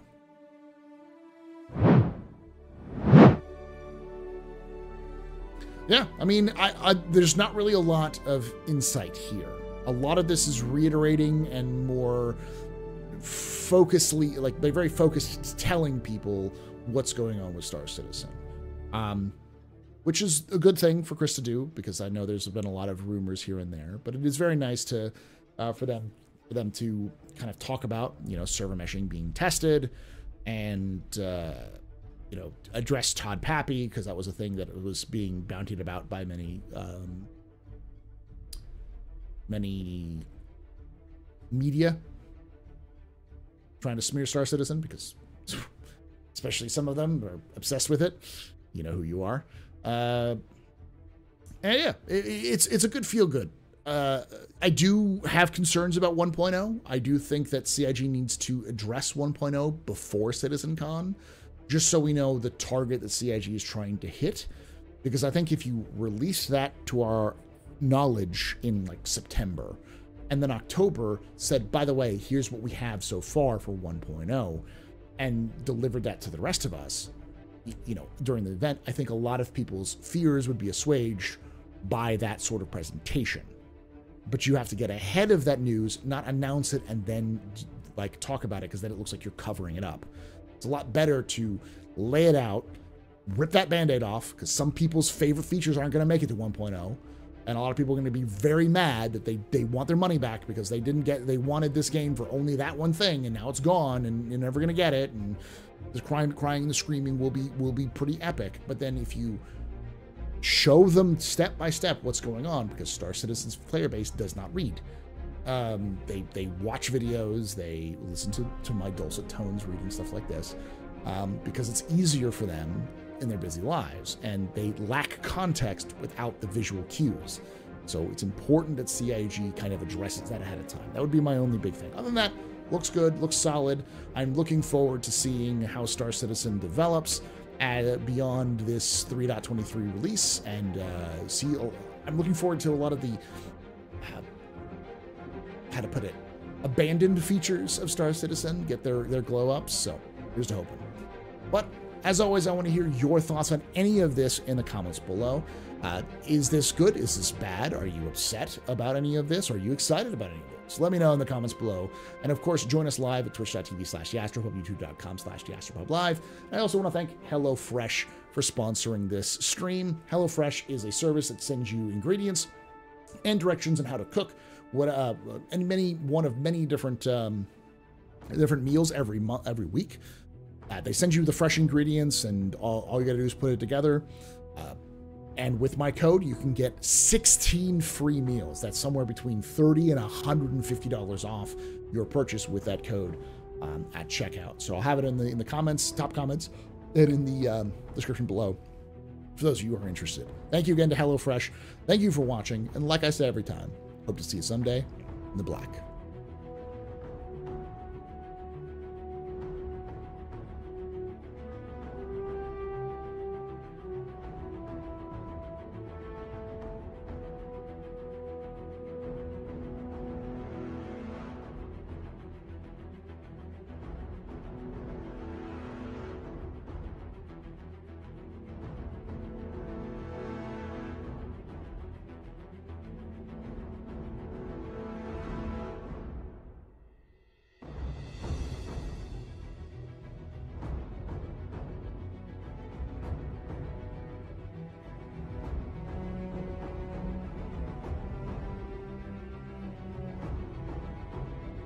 All right, back. Sorry, I wanted to let the music run out. So, what do you think, chat? It's less juicy of a monthly report, of a letter from the chairman we've had before. A little bit more emotional, but I do think it wraps up a lot of the concepts of what they're talking about pretty nicely. But stop misquoting Marcus fucking Aurelius. Marcus Aurelius has some fucking amazing quotes.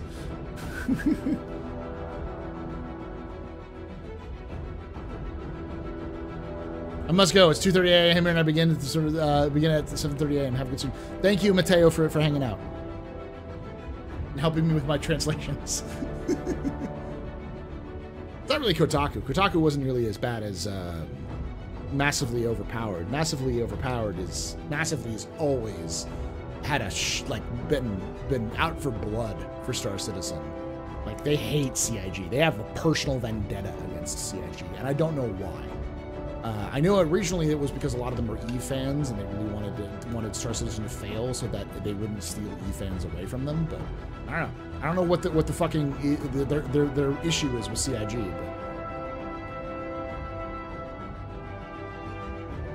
But there are Void birds going to make it for 3.3. No, the Boids aren't going to make it into 3.23. Yeah, they might.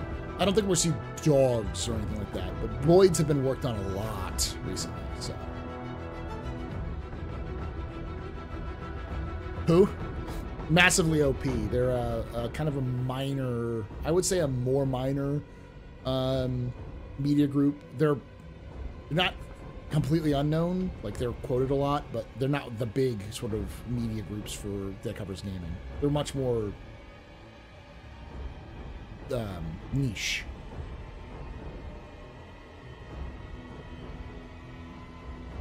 Yeah, they mostly focus on MMO stuff.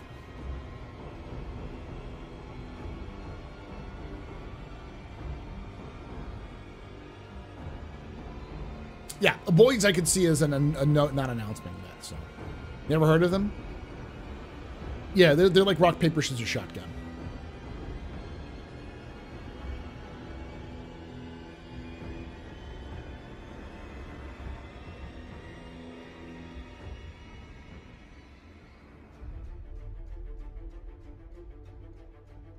I listened to their podcast when their editor has straight up said CIG is bad. Yeah, their editor hates CIG, like vendetta against CIG. Now, to be fair, the people I've known, I don't know a ton of people in the industry outside of CIG, but the people I do know who have never worked at CIG have told me in the past that CIG is very political in terms of office politics. Like, there's a lot of bowing and scraping and a lot of social capital you have to move to do anything at CIG. And that's not something I doubt.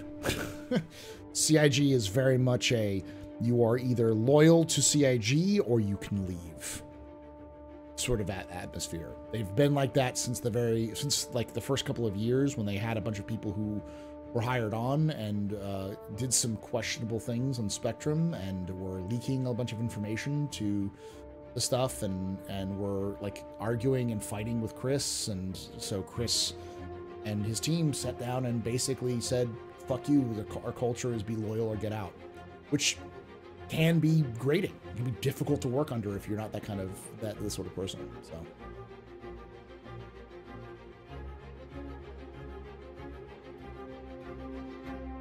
But yeah, that was my friends of mine who worked at Riot and Bethesda said that they knew people who worked at CIG and they said they were they pulled me aside at one point when I was younger and saying, oh, maybe I should apply for this position at CIG, and said you have to be very careful with what they do.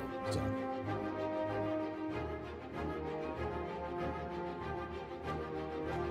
Massively hates CIG because their baby Camelot Unchained was a scam. Oh.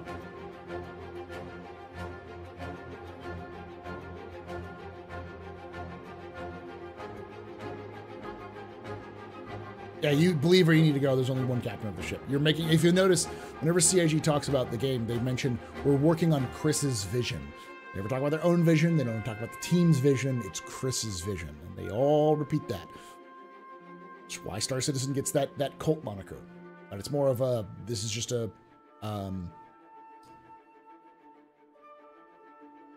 wouldn't say an ego game, but it's definitely personality driven. There's creative conflict within opinions. And then there's blatantly arguing with the owner and the visionary. Yeah.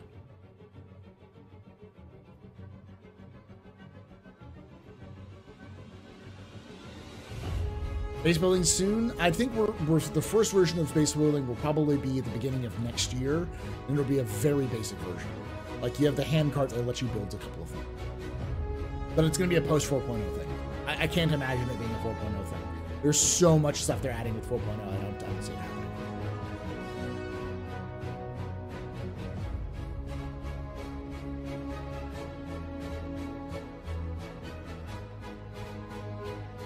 They used to be big time when Time Warner owned them, now they're independent now.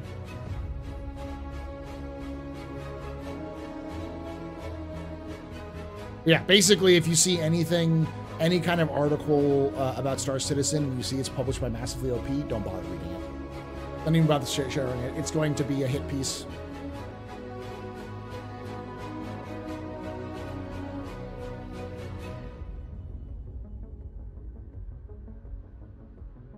The new character customizer is going to be like a refreshing cruise dark hitting your space lips. Yep. Yep.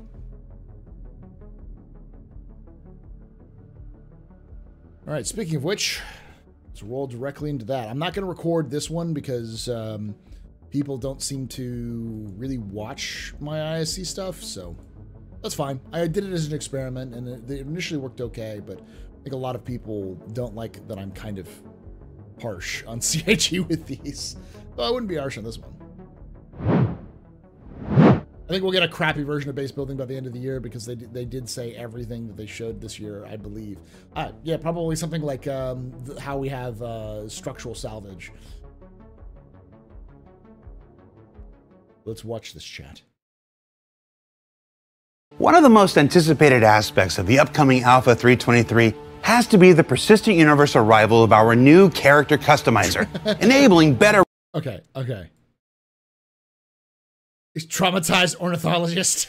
Customizer, enabling better representation and a true sense of ownership over your individual avatar in the verse. And to share with you the various ins and outs of what's ahead. By the way, this is actually an in-lore thing. Calliope, or Calliope. Project Calliope is a Biotic Corp endeavor which allows for outpatient reconstructive surgery. So you can have not just reconstructive surgery, you can have full-blown like everything. You want to go from being a man to a woman, you go for it. You want to completely change your ethnicity, you go for it. Like it is in depth in how it functions. It's outpatient. It's CIG's like in-lore justification for character creation. Like the character creator is an in-lore asset. So let's throw it now to just a few folks standing in front of the massive team. I should have watched it with me, AstroPub, and I put it in front. I had to do taxes stuff, so.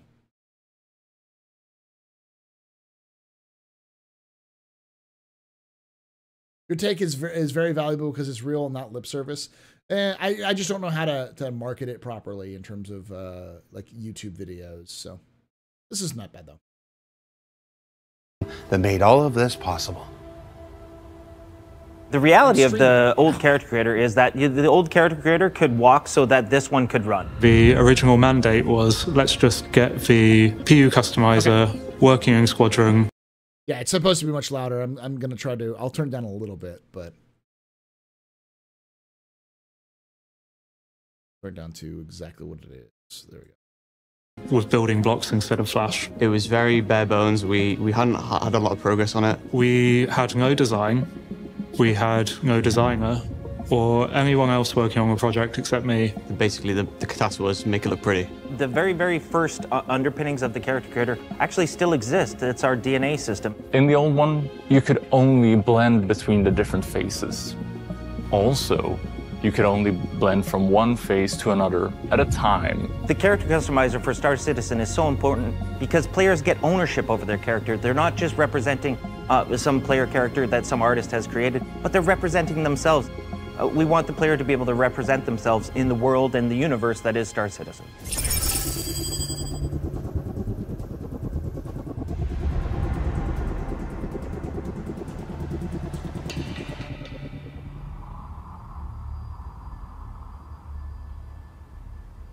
I like this. I like the what they've been doing with that.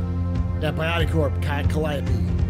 So the character customizer that's coming into Star Citizen in 323 is broken down into 4 main sections. The first section of the character creator is the DNA system, and that's where the CIG said at CitizenCon that there was going to be 2 body types. There's going to be just body type A1 and body type 2, A and 1, or A and B, or whatever. It's just 2 types. They don't gonna have names for them. Player actually interacts with the blending and the shape of the actual head itself. It's still the same DNA system in terms of when we apply it to the characters. The difference is how we interact with that DNA system. It's going to piss off so many people. There's going to be so many reactions of absolutely like upset, like loud upset people. It's going to draw so much attention to CIG. It's so much... Wow, so much free advertising. So we've introduced face sculpting. Because it's more than that. Like anything you can do on one body type, you can do on another. You want to put a beard on the lean body type, you can do it. You want to put fuck tons of makeup on the brawny type, you can do it. CIG has been very, very, very like upfront that they want to make it so that you can do anything with these things. This is the big thing. So you can just grab these nodes on the face of the character that you have and shape it as you see fit.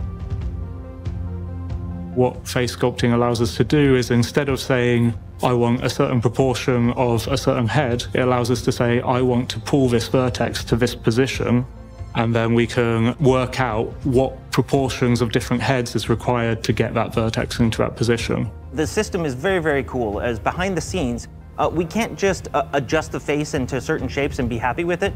We have to also change the rig. We also have to change the... It was like flesh morphing. It's kind of weird. Hey, Kenji, have a good night, man. Give me overbite. Corrective blend shapes. But we've also kept the original DNA blending as well, but we've tried to improve the user experience of that as much as possible. Now you have a full list of heads at your disposal, so you can see all the heads available, and you can tweak, you can take a bit of the nose from that face. You can take the eyes from that face easily. It's quick to use. Yeah, so the PU is very modern, sleek looking look. We're trying to go for like the almost like the Apple Vision Pro look. But yeah, it's very modern compared to your Squadron, and it's a lot more in date, I guess you could say. Basically trying to reduce the number of mouse clicks it takes to get what you're looking for. So some of the other things that you can do in the DNA section is the skin tone adjustment, as well as the skin material or the skin texture itself. So you notice that it says version 1.5.3. I can guarantee you that the Calliope bioreconstruction system that you have in Squadron is probably version 1.0 or something like that. Because it was very new technology when Squadron 42 is where Squadron 42 is set. Like brand new. Like it just came out and it was only for the military. And then it recently has been released to everybody else alongside things like regeneration. So Biotic Corp is the people who also do the regeneration stuff. So the regeneration gel, the goo. So what you can do within this is you can actually skin tone adjust this into realistic shades of certain skin tones to better represent yourself. Nice. Your freckles, and we have some blemishes on there. And these represent actual scans of people that we've done throughout the course of the years, and we've actually scanned a whole bunch more that we will be adding to the pool as time goes on. But we are always... Are we gonna get Super Mac finally? Super Mac and Detox? No, it was Meyer and Super Mac had their head scanned.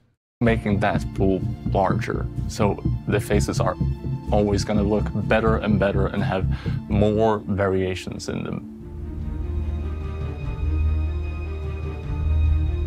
So the next big aspect is hair. So within the hair section, there's a whole bunch of new hairstyles, which is obviously the first and most important thing.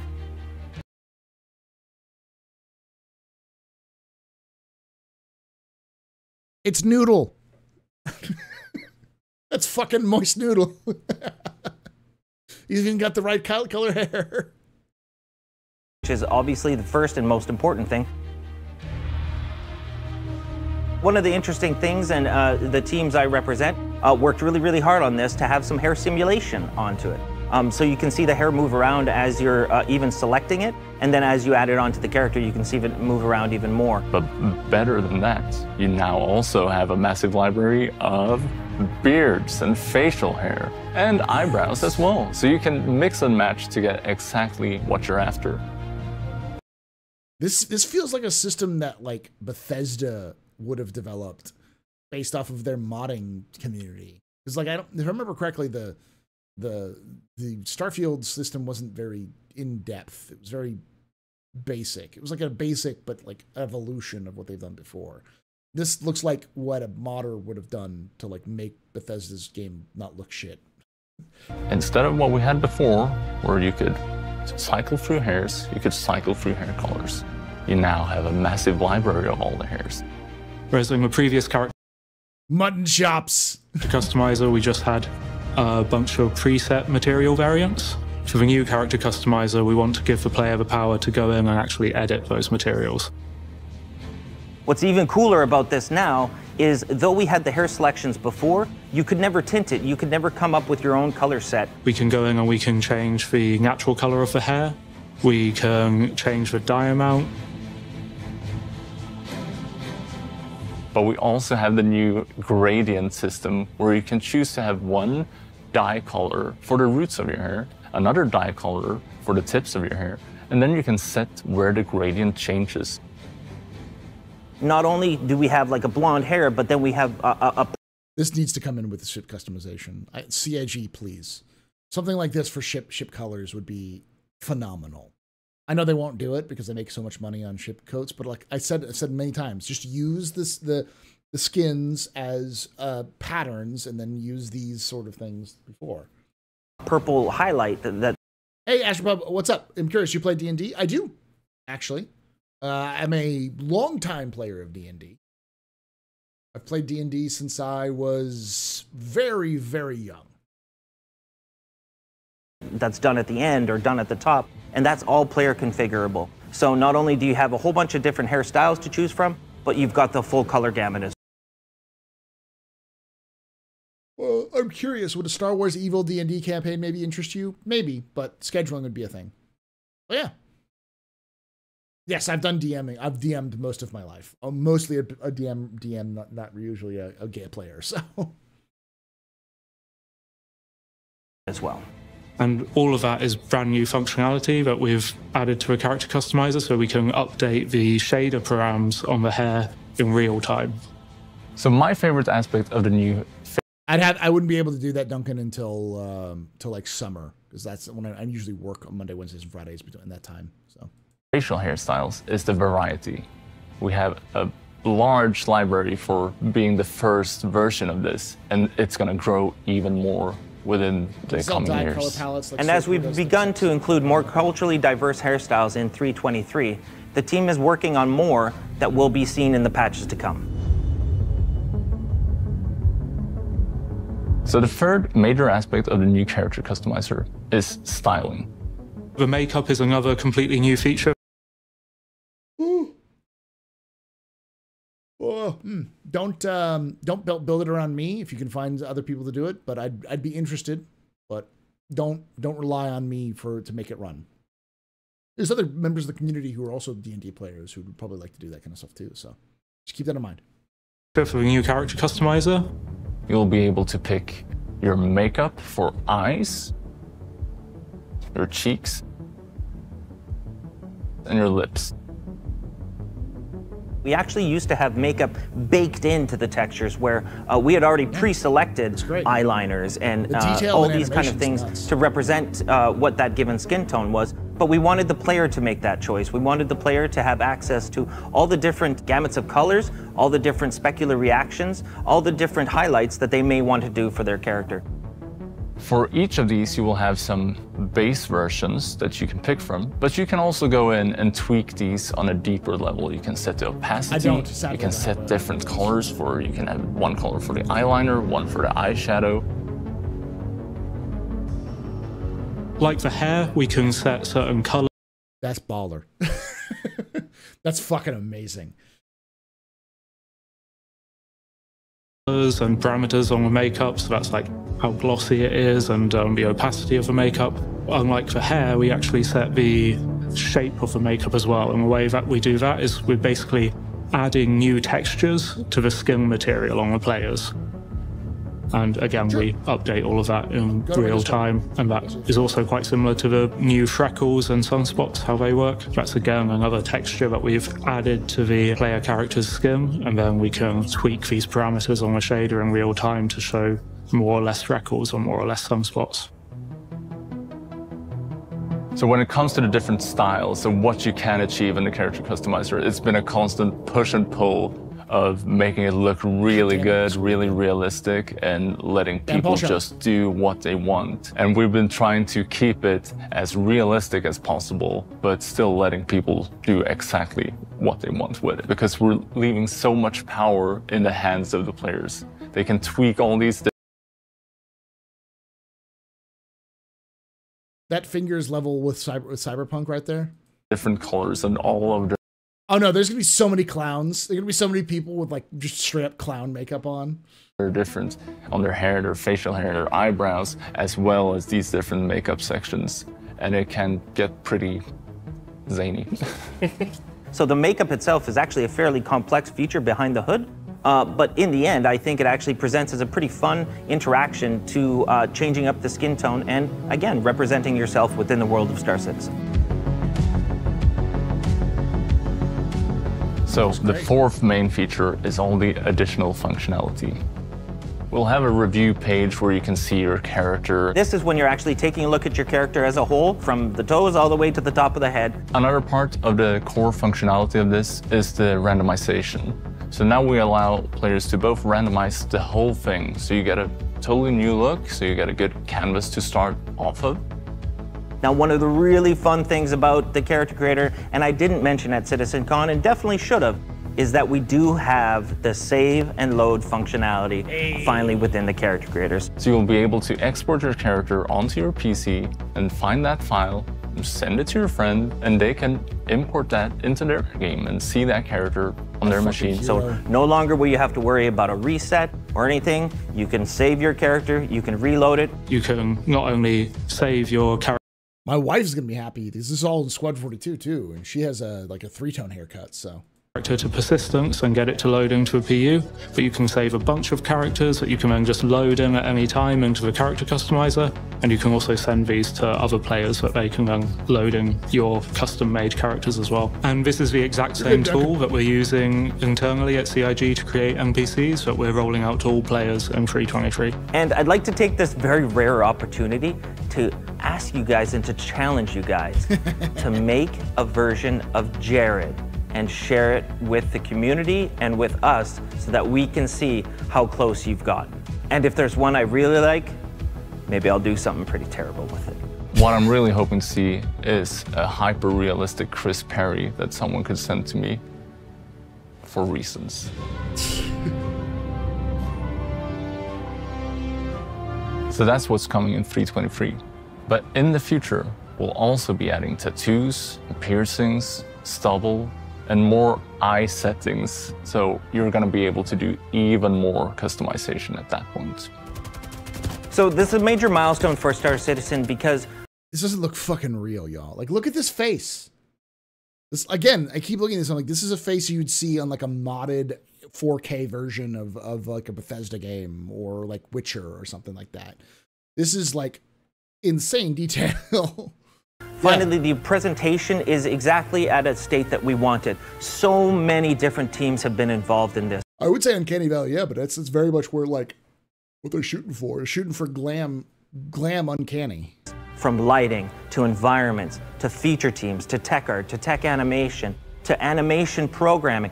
Everyone has seen this, has been involved in this, and it's gone all the way up through the chain, through to executive approval. So it's finally to a state where Chris has actually been happy with it and that we could release it to the community.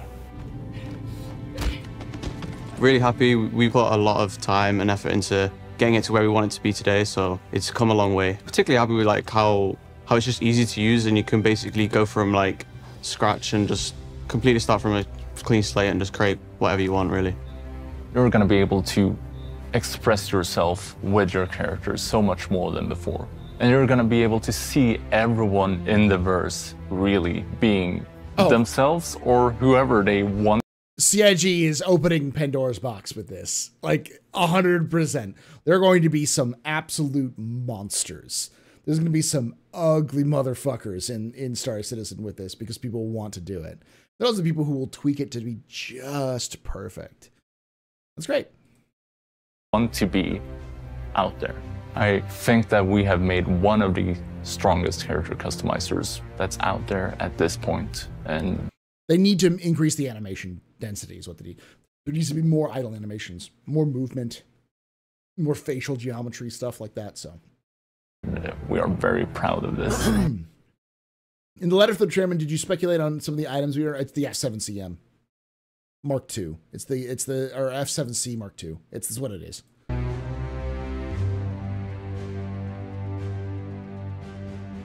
So, what did we learn this week? Well, we learned that the character customizer in Alpha 3.23 is dope as that it's the next major milestone in our continuing efforts to enable better representation and customization of your player avatars in the verse. And that even more options, things like tattoos, scarrings, and even more, are on their way after that. And, of course, if you don't want to spend time creating your avatar, you can just hit the little randomize button down there and see what you get. Random. Random, random, random, random, random, random, random, random, random, random. It's crazy to know that all these people work for CIG. Hi, I'm David. I have to read the teleprompter. I'm the producer for ISC. I make it possible for Jared to do stupid things like this. And I'm British. That's it, just British. I say things like peanut butter, water, and rubbish. And I'm always explaining to others why Jared did things like this. And I'm good at my job. Aw. But my job is being British. Teleprompter. What's that line? What was that? We like to have fun. For Inside Star Citizen, I'm Jared Huckabee. Thanks for letting us share the process of game development with you, and we'll see you all here next week.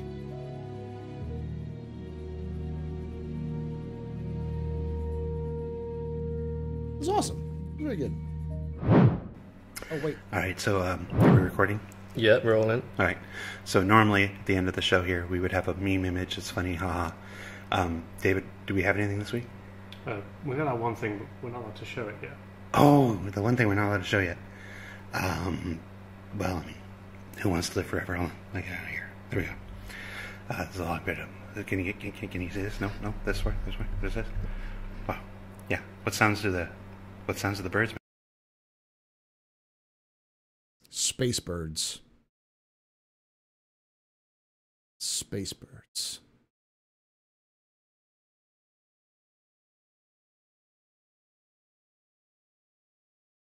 Birds aren't real. They're a government plant, right? Pandarum. I get you. 5 years out? Hell no, this is coming out this year, baby. These are coming out this year. I guarantee it. If not this year, then like early next year. Like between now and next March. See, I've just been working the fuck out of these things.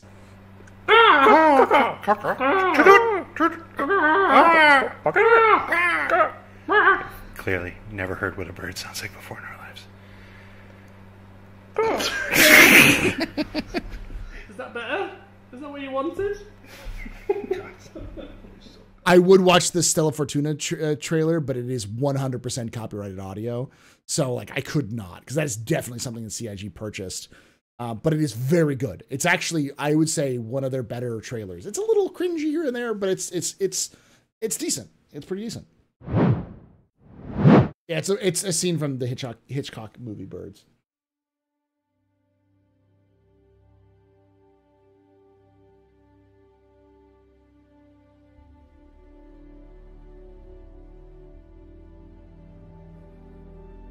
Yeah, those are definitely pterodactyls. They're like pterodactyls mixed with pelicans, which I like.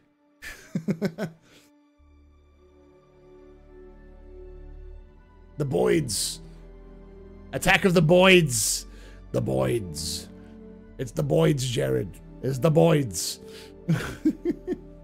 Run from the Boyds. Yeah, we already did the letter from the chairman. It will be up on its own video, though. Oh, I really hope. There's a few elements of Star Citizen in terms of sim that I really want to make it. Want CIG to make it in, and one of those is birds pooping on your ship.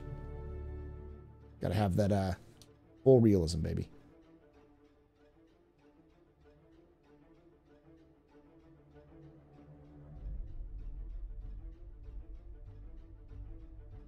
Get my Toby to sit right.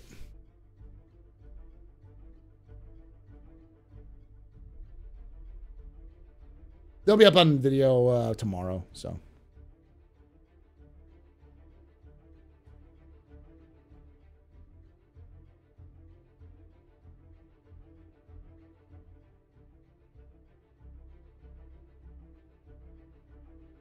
I also wanted to steal food from you. I want you to be walking around Hurston, and then a bird just comes flying and just jacks your hot dogs from your hand and just flies away with it. You're like, where'd my hot dog go? You just see a bird flapping away with the hot dog in its claws.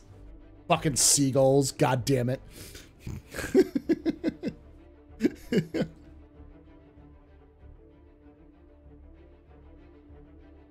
A shoebill, but shoebills don't have leathery wings.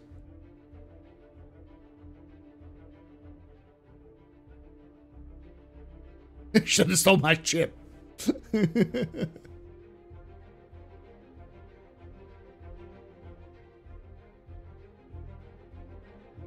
Oh, bird strikes. Oh, God. We're going to have bird strikes in Star Citizen.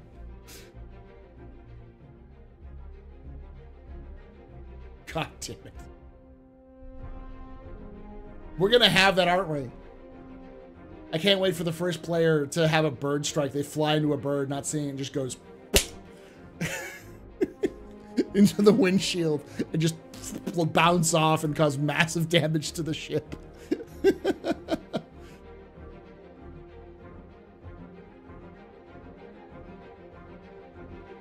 They're space birds.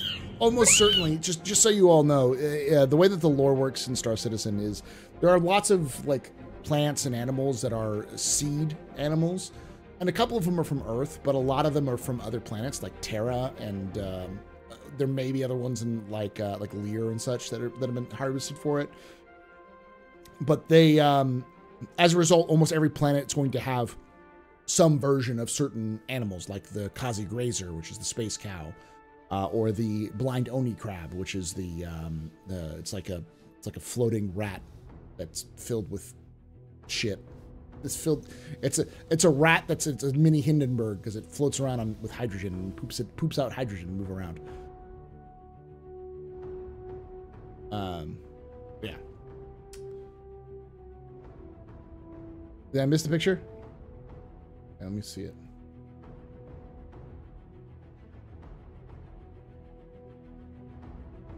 Oh, that's the... I was wondering what that was. That is 100%. I didn't even notice that. That's clever, CIG. That's clever. I was wondering why they were so still. It was like kind of weird. I'm like, I was waiting for them to do that, honestly. I was waiting for them to create that image with Jumptown. That's perfect. Mwah. Hats off to you, CIG. Hats off to you.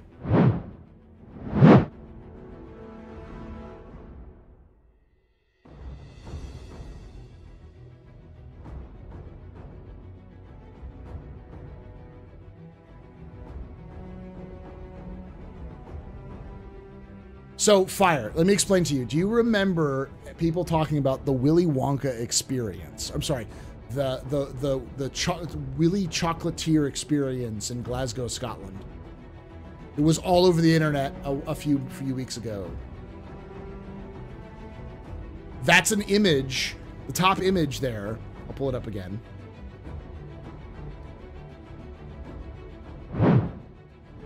The top image is from that event. That was one of the Oompa Loompas. And so what they did was recreated that event with the character creator.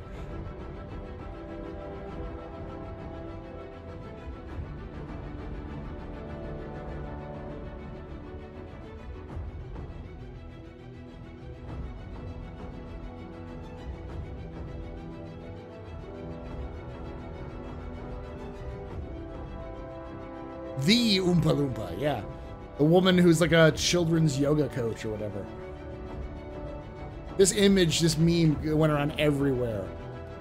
And everyone kind of like riffed on it. I was waiting for CIG to riff on it, and they did. That's mwah.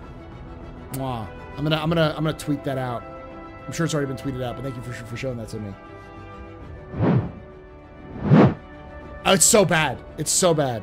It's a textbook example of why you don't use AI to make anything, because it just ends up being terrible.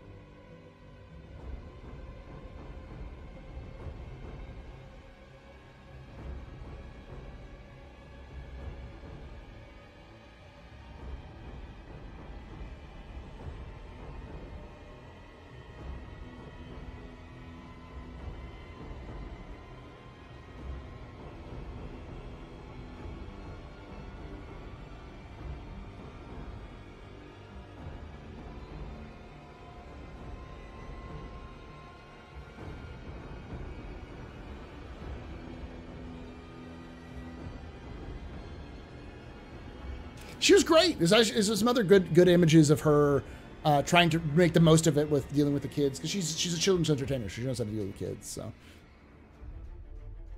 historian's kiss. Mwah. Yes. There's a couple of people who've done dramatic readings of the whole thing because the script leaked online. It was great. She didn't even get paid, which sucks.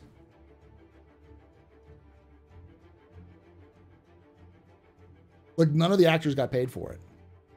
They got hosed.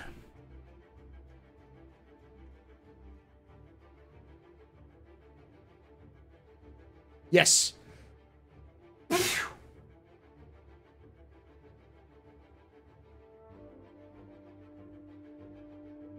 we need to go over the letter from the chairman. Hold on.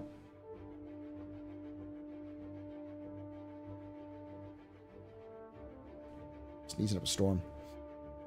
Yeah, we already read. I read over letter from the chairman, and I'm gonna post the whole thing online rather than this like kind of summary thing that a lot of people do. It's $50 per person. It was nuts. All right, I'm gonna get some water. Then I'm gonna read the monthly report for Squadron 42, and then probably call it a night because we're coming up on 4 hours, and I want to try to get some sleep because I got to go to get at like 11 a.m. I've got to get. I'm going to do my taxes, so I print some stuff off and.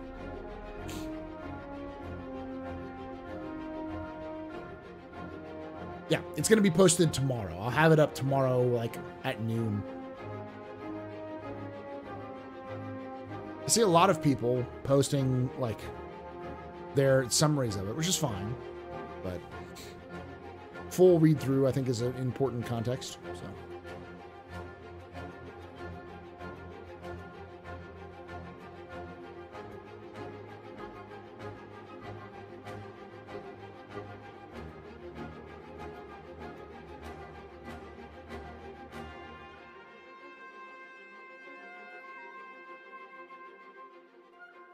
Oh, I'm not stopping the stream right now. We still got an hour and a half.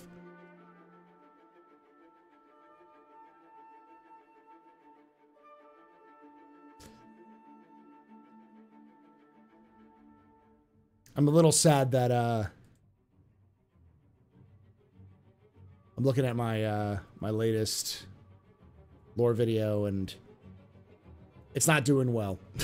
It's not doing well at all. It was on Terminids and stuff like that, but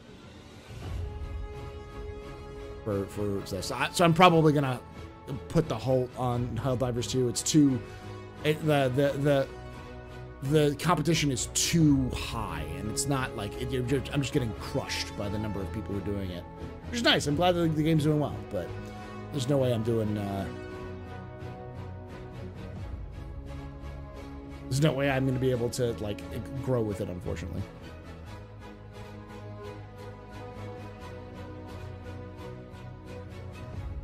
Thank you, Chaos. Well, the problem is that there's not a lot of crossover between Star Citizen fans and Helldivers. So, I might go back and do the automatons when the hype dies down a little bit, but... Alright, I'll be right back. Don't go anywhere.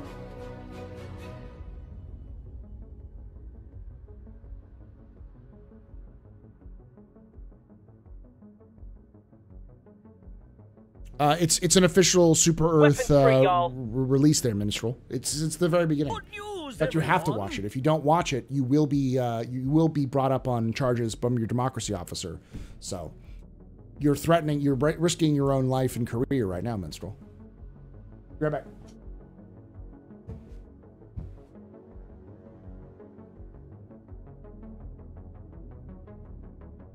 Everybody and his dog calls himself an outlaw.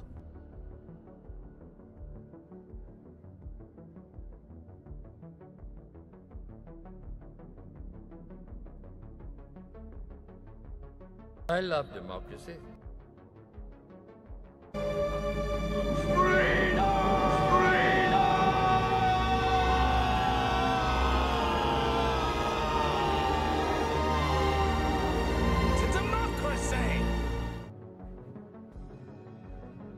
I'm just an old-fashioned cowboy. Distress, 2 words. Distress, 2 words. Distress, 2 words. Distress, 2 bacon. Distress, bacon. 2 words. Distress, 2 words. Distress, 2 words. Distress, 2 words. Distress, 2 words. Distress, 2 words. Distress, 2 words. Distress, 2 words. Distress, 2 words. Distress, 2 words. Distress, 2 words. Distress, 2 words. Distress, 2 words. Distress, 2 words. Distress, weapon free, y'all. 2 words. Distress, 2 words. Distress, 2 words. Distress, 2 words. Distress, 2 words. Distress, 2 words.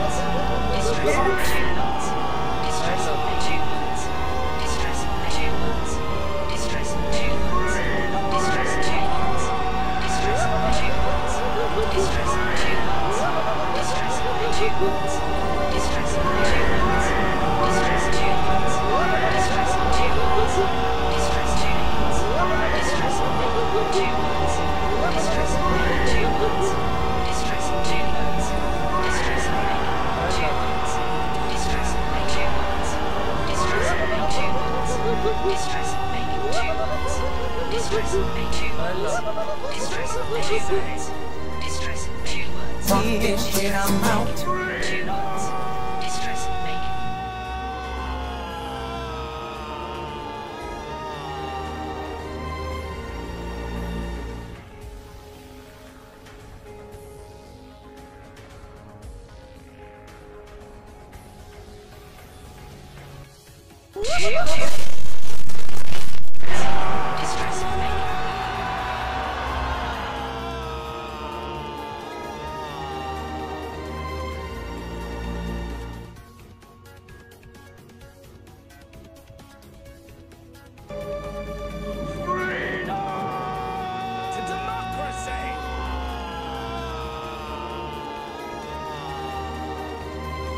Weapons free, y'all.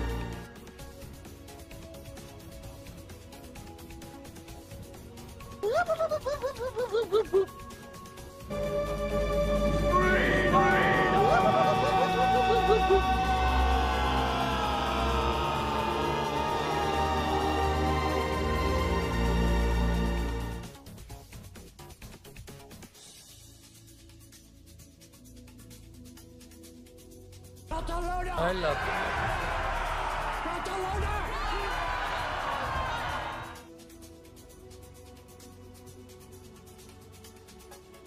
To democracy!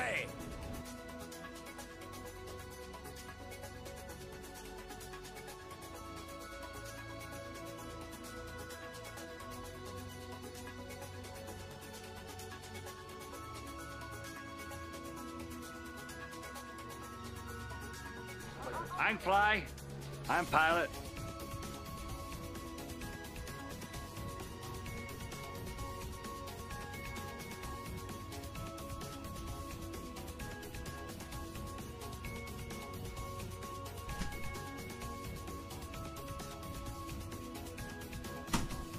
Taking away the fun button.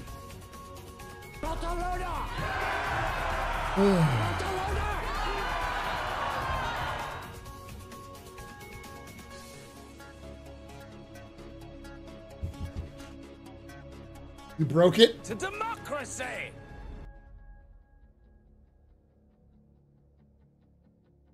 Is it not working? Good news, everyone! This is going through.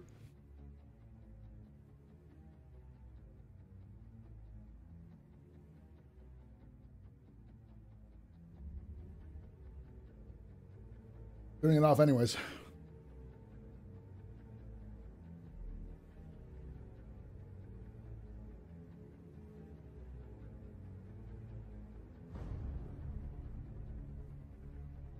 All right, chat. Let's prepare for the Squadron 42 monthly report. I do know that I am the only person who does Squadron 42 monthly report. Nobody else bothers to do this kind of stuff. It's very short too, so it's not too bad.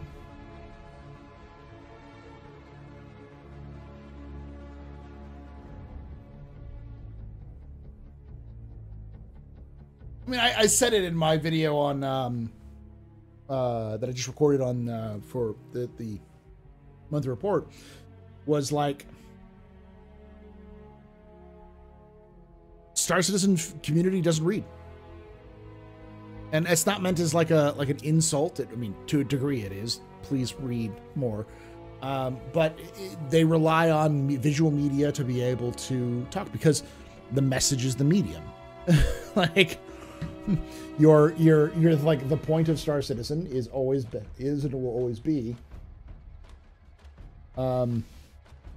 a video game, and people don't read video games. They don't listen to video games. They watch them. So, I mean, to a degree you can listen, but people are much more interested in watching stuff about Star Citizen than they are, and listening to it than they are about reading it. Because they just don't have time. New Soul, I don't know if I did or not.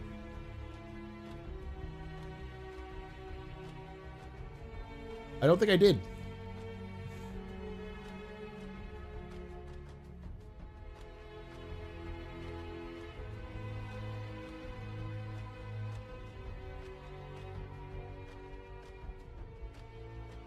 Those kids would be real mad if they could read, yeah.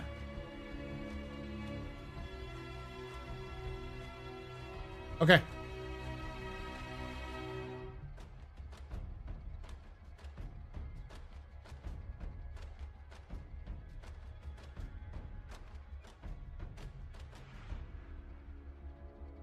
What all famous?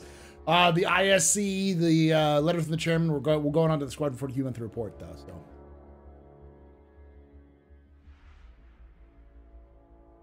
well, in their defense, the reports do read like corporate reports, hardly entertainment. They're not really entertainment, no. But the reality is that, as I always like to say, is like if you are a Star Citizen fan and you're interested in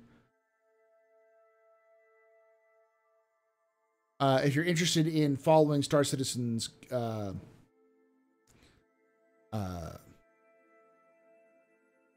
development, then you should probably read the reports. There's plenty of people who get super fucking butthurt and mad about certain aspects of the game. And it's like, did you read the reports? They're in the reports. But, well, I don't trust the reports. Or it's obvious they don't read because they don't want to, or they want to just be mad. And that's what always drives me crazy is people who claim to be very learned or very like in touch with the game and have critical opinions about the game, obviously don't follow the game. Like they just get mad at things that they want to get mad at. And that's why when I say, please read the reports, I mean, like, read the fucking reports. If you want to follow the development of the game, then you have to read it. What reports? So CIG releases monthly reports every month, going over kind of a summary of everything they've been working on. Combine that with, say, the roadmap updates and when they get a chance to, the progress report trackers and the ISCs, you can get a very good picture of what CIG is working on at any given time. And it can really help you really understand the direction of development, sometimes months ahead of time, before CIG ever mentions it in an ISC.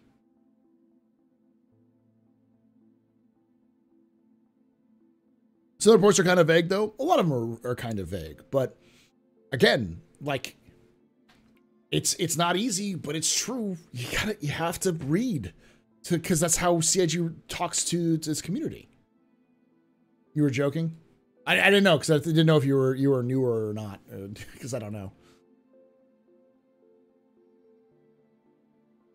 Yeah, the monthly report could be a 10-minute video from CIG. I have said in the past that CIG could just have an audiobook format where Jared reads the monthly report, you know, for 20, 30 minutes and then puts it up as an audio file.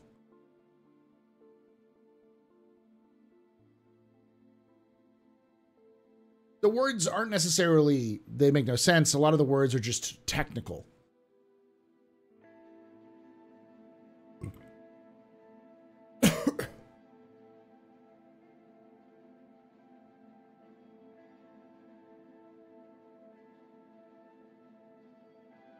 Need someone British for the monthly audiobook. I mean, to a degree, I'm glad they don't, because it's the one thing that I do that people watch, so...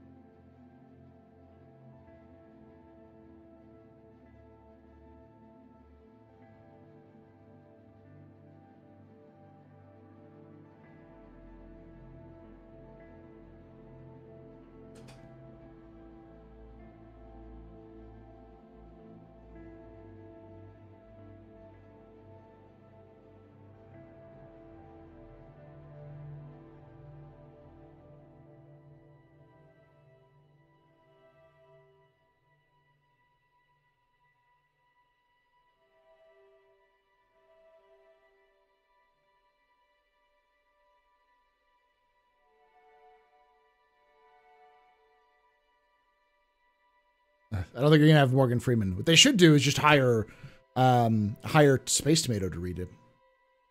Just have Space Tomato put together monthly reports with some footage. Pay Space Tomato with his dulcet voice.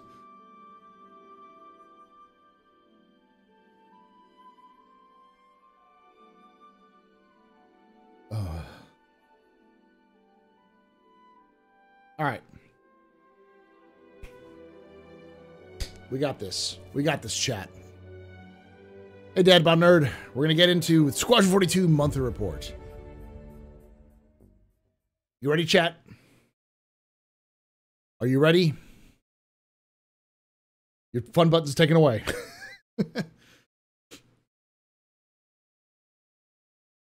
Here goes nothing.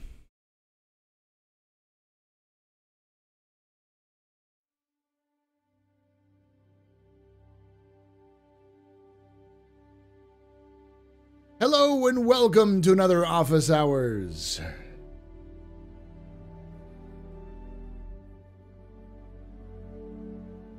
Crisp and refreshing capsule. This is a little small segment of my Office Hours live stream that I talk a little bit about set aside to do like video content for y'all. You know how to put it. My brain just forward right there. Set aside, give you a little segment of the longer context and longer conversation, but I'd love to have you join us live at twitch.tv/TheAstroPub, youtube.com/TheAstroPubLive, Thursdays at 8 p.m. Eastern, 5 p.m. Pacific. You have to come on and join chat and talk a bit about all the events, the news, lore, and more of Star Citizen. With that all being said, today we're going to cover another monthly report, this time from Squadron 42. Specifically, the February 2024 Squadron 42 monthly report.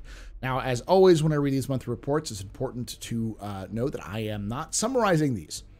I am reading it verbatim, because I think it's important that if you want to understand the development of any project, you need to read the topics and the things that they release. And in this case, CIG puts a lot of work and effort into releasing these summaries of their own reports that summarizing the summary doesn't really help.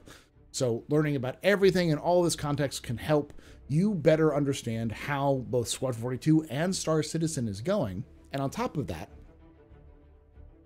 I'll give you a little bit of context about previous months about what they've talked about as well.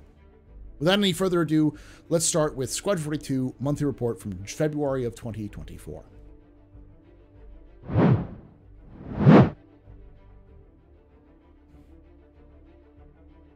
AI content. AI content continued to make key enhancements and refinements, with the Idris Stanton receiving focus in February. Idris Stanton is the Stanton, is the name of the ship that you're on. It's an Idris class frigate. So, for example, dynamic conversations were fine-tuned with updates to NPC standing positions and additional randomizations to provide a more authentic feel. Updates were also made to the gym, including punch bags that now align perfectly and animate smoothly. Is that a Britishism? You call them punching bags, you call them punch bags? I don't know. Let me know in the comments. We also reworked gym hours to be more balanced, so players will see the correct number of NPCs whenever they choose to visit. Plans for busier times were created to ensure NPCs can always find a place to work out. This has been part of a lot of the larger sort of social drive that the AI content team's been doing for Star Citizen and Squadron 42. They're really trying to flesh out that sort of social aspect of the game. Another volume just a little bit. There we go. Additional animations were added to the bridge, including hands-on ears to demonstrate cross-ship communication and add variety throughout the ship. NPCs will now carry a more diverse range of items too. Trolley pushing and cargo handling animations were refined for added realism, while the security officer outside the bridge salutes players as they walk by. That's a nice little touch.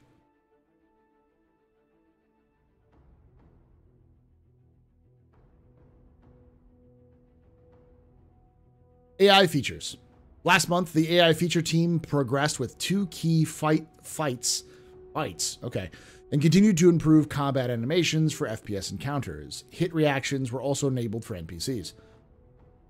The team also expanded the movement system to allow NPCs to use ad hoc animations to enter cover locations without passing through dynamically created paths. They also continue to support other Squadron 42 teams by investigating and fixing various bugs. AI tech. During February, AI tech focused on a variety of improvements. For NPCs using trolleys, focus was on exact positioning of trolleys in the environment. Now an NPC can correctly push a trolley to a location with an arbitrary orientation. The team also improved transit and elevator usage while pushing trolleys, so the overall flow is more robust and fluid. They've been doing this a lot. This has been like over a year of them working on AIs and trolleys. Spaceship behaviors were also iterated on to deliver better ship-to-turret versus turret combat. Fighters will now correctly target standalone turrets and perform appropriate combat behaviors. I believe this is all just copy-pasted from the Star Citizen monthly report, because this is like the underlying tech that runs both games. Numerous updates were added to the Apollo tool, such as improved feedback for errors in missions. The team also increased usability when navigating between mission callbacks, allowing for designers to jump to the appropriate logic for multiple elements of the interface. A new UI for subsumption tool is underway too.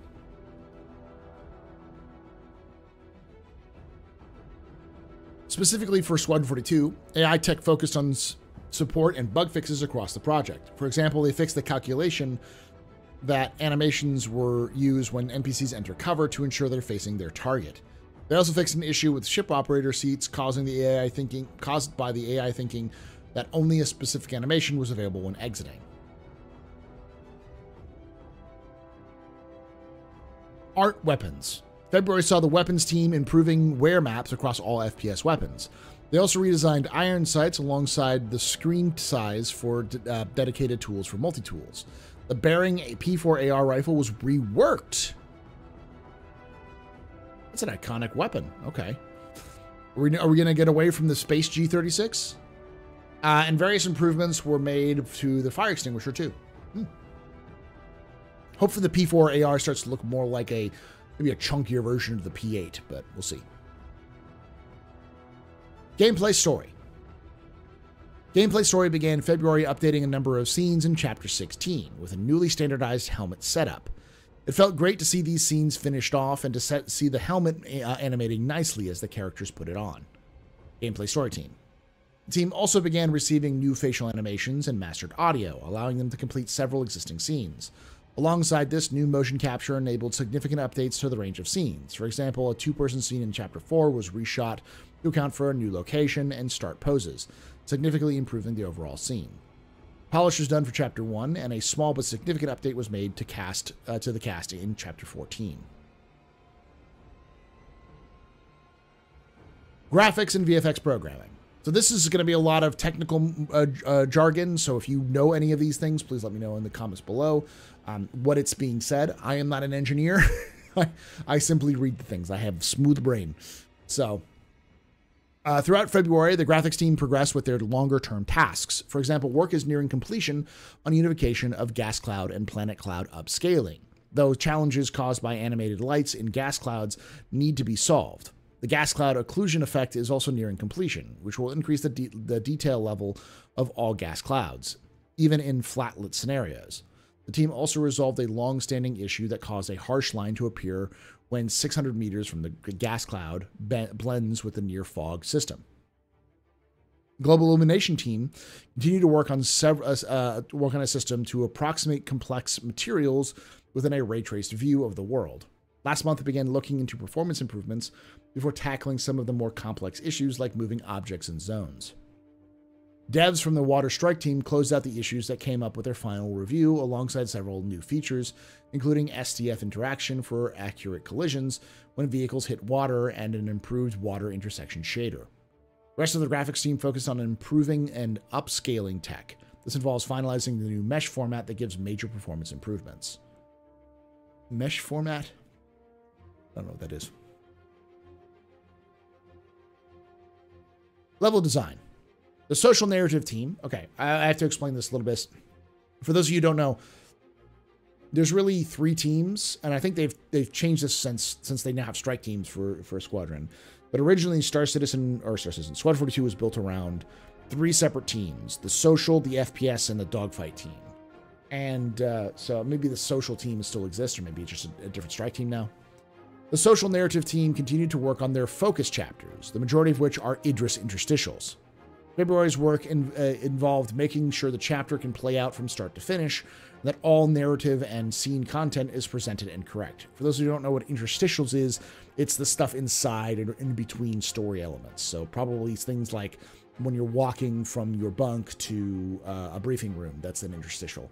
It's the stuff in between. For example, ensuring that medical flow is working, objectives and markers are in place, emails are set up, ship chat room content is present, mission brief text is updated, and landing and takeoff sequences are correct.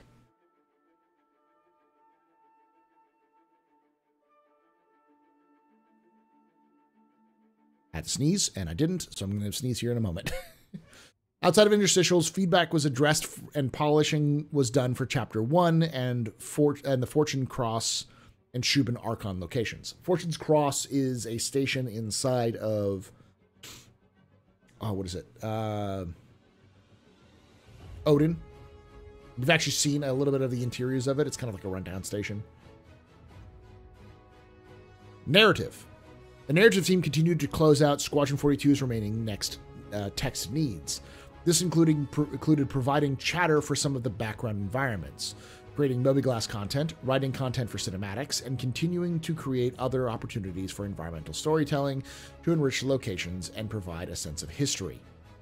As mentioned in last month's report, the team continued to work with the gameplay and design teams to polish the Galactopedia experience, solidifying the approach for when and how articles unlock.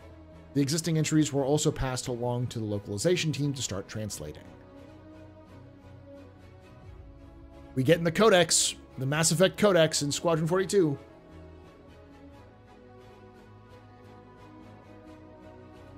Without spoiling anything, the team kept working closely with an artist to create some exciting content. The team also developed some lore for another set of collectibles that will require art as well. No spoilers. Narrative team. But I'd like spoilers. Finally, Narrative continued to review the latest levels via playthrough and video to see if scenes are triggering as intended alongside polishing the overall narrative experience. Mesh format is they have something like the GIFs used to make up the world are formatted correctly. How they put it all together, I hope that explains it. Okay, that's still a little confusing, but thank you for trying. We're almost done here.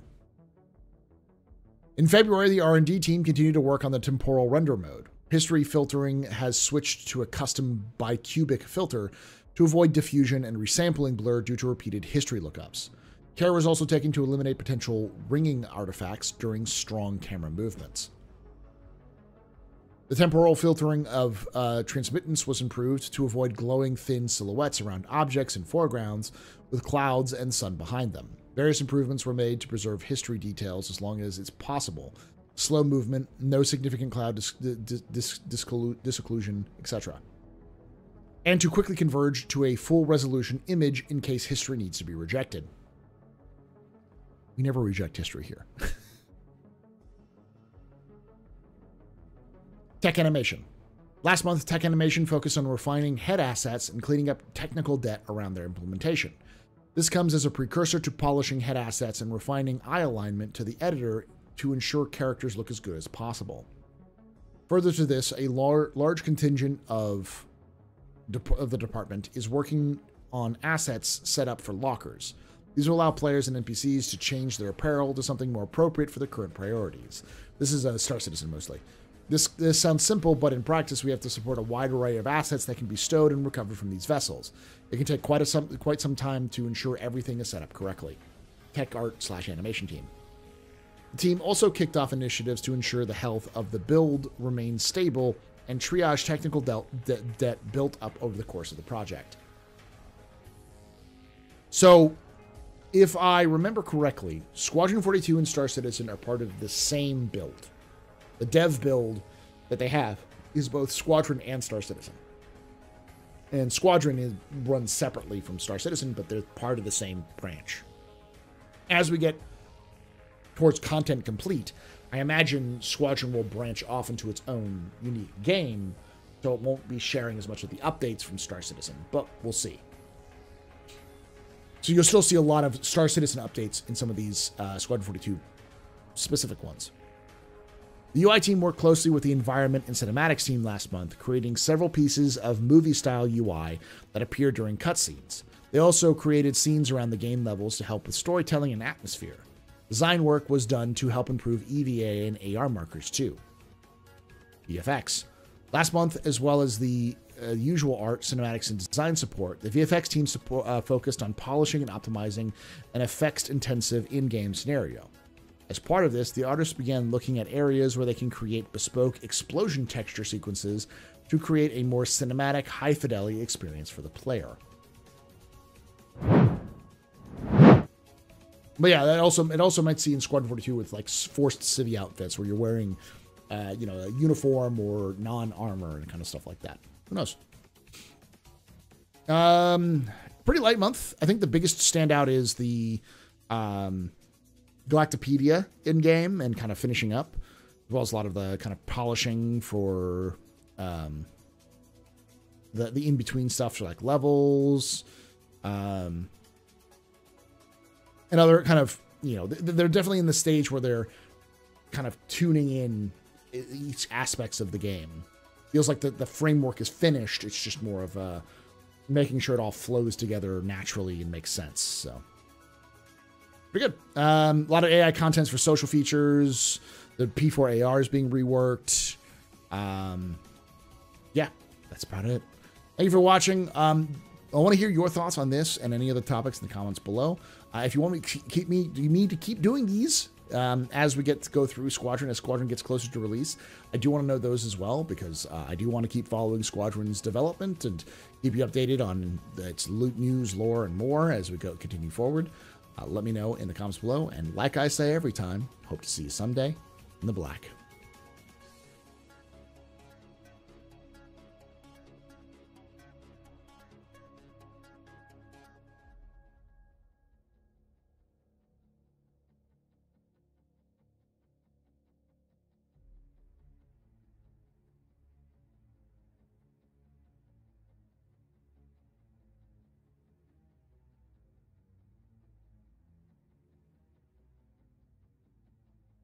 Hey, Paul, the latest FPS video had a few shots of the new P4 stuck in there if you look closely. Do you have screenshots or anything I can see? I hope in Star Citizen they force you to change when you get to a space station, making clothing more needed. That's actually what they're going to do. If you're going to go through, because like if you land at a location where you have to go buy and sell stuff, they're going to make you go through security. And if they make you go through security, you're not going to be walking around like you're about to assault Mordor.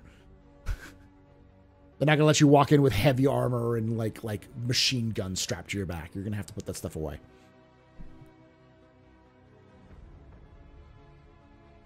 Then again, it's going to also differentiate. So if you're further away from civilization in places like Pyro, those stations probably won't have as much security. So you won't be like as policed. So do you have a clothing satchel bag or something? We don't know yet. But there'll definitely be places where you have to store your armor and stuff like that.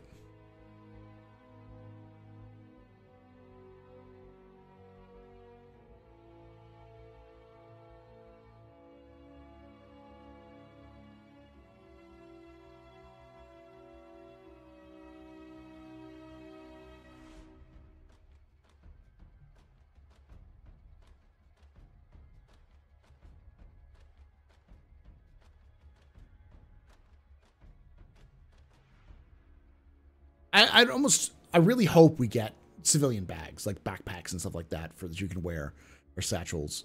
That would make sense. Because you probably, especially for things like infiltration missions, you probably want to like be able to have civilian clothing, because you don't want to have to like wear clothing all the time. So your ship was probably, your ship is going to have closets and storage facilities. So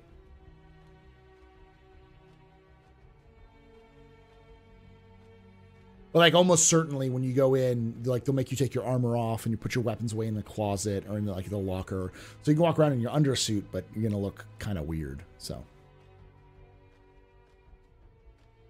Yeah, I would be okay with having access to sets and those sorts of things. Spaceship. Take away my space suit. Suit. You can even take away my space lasers. No pew-pews. But you can never, Never. ever take away my space game. Is it so...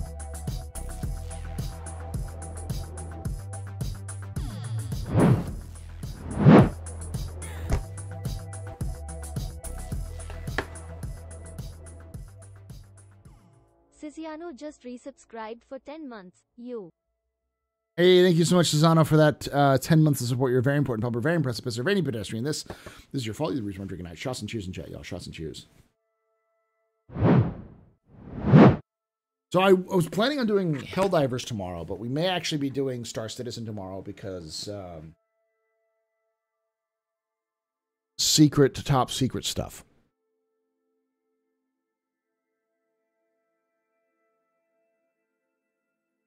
Keep it under your hats. Was that quiet? It may have been a little quiet. I did turn it down a little bit, so.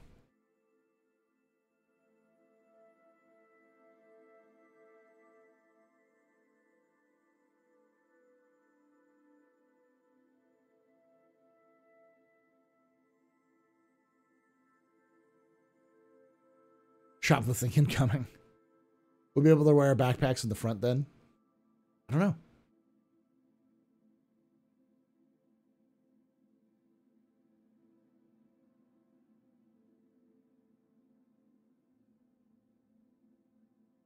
It totally you. He totally didn't notice and try on the fly just on impulse.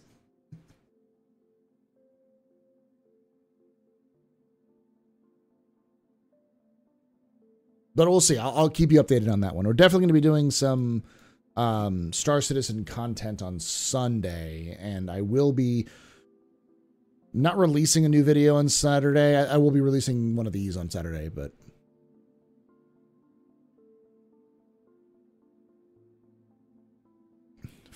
Okay, so 4:15. Let's see if I can find that.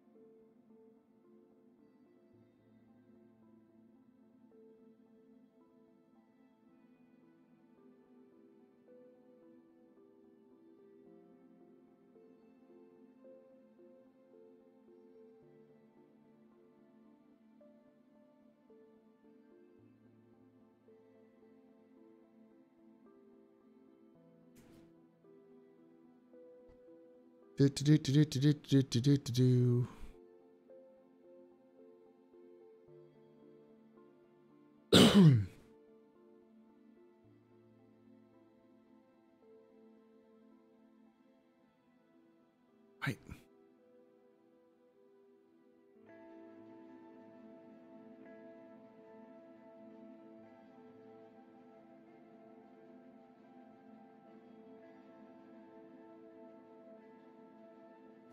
At first glance, Star Citizen is a... So with repooling, the idea being that if you've got lots of, let's say, we take a 30 ballistic magazine, let's say you've got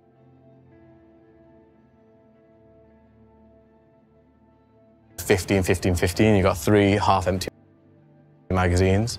The idea being is you just hit a key binding, the animation will... That's a P4? That's a P8. It's not a P4, it's a P8. Unless they've changed the design of the P8. Play like a rummage, and basically there's... That might be the P4.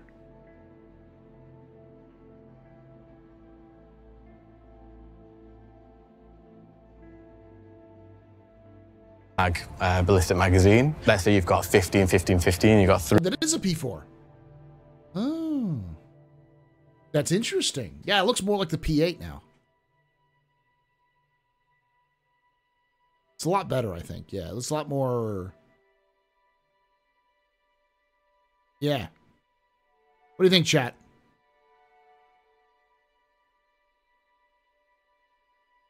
Yeah, he also kind of hovers over it, so it's definitely P4. Is that in line with the Bearing brand now? What do you think of it as design as a weapon, though? Take a look at it. Because I'm looking at it really, like, there's a lot of greebles on it, which is, you know, obvious because it's a sci-fi weapon. There's some stamped metal on it. The sight looks off, but that may just be... they're definitely collapsible, so it's like a rail system up there. I don't know everything else, though. The bolt looks okay. That seems a little awkward of a bolt, though, isn't it? Maybe I'm wrong. You don't usually have the bolt on the side that you usually fire at, right? It's usually on the... no, it might be on this side. Yeah, it definitely looks more like a scar, which is what the P8 looks like, so...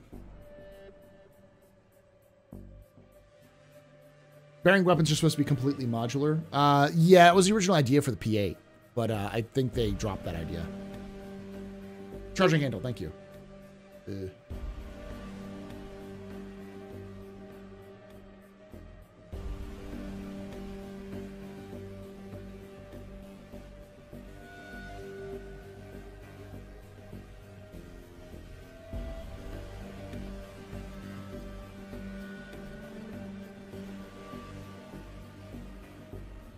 You're a huge Bearing fanboy. All the weapons are poo most of the time anyhow. Just use the P6 and done. Ah, yes. You call a charging handle a bolt, and suddenly you don't know anything. I love gun nuts for that sort of thing. Should I start calling magazines clips? I'm gonna start doing that intentionally. Look at that clip of ammo there. Give me the fucking paragraph in your comment section.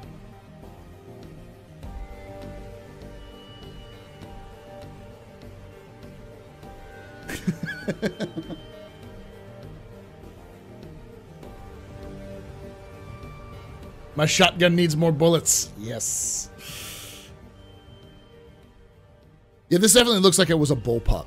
Like that's what I almost like looking at this design, I thought it was a bullpup at first. Because of like the lines on it. It's like it looks, what's the weapon that used to be the mainline British weapon? The famous one that was bullpup?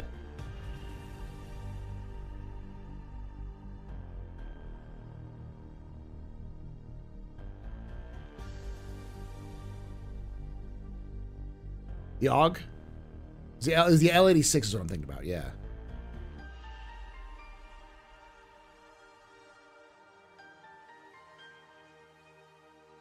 Was L86 an AUG? Was it Australia? I thought the L86 was a British weapon.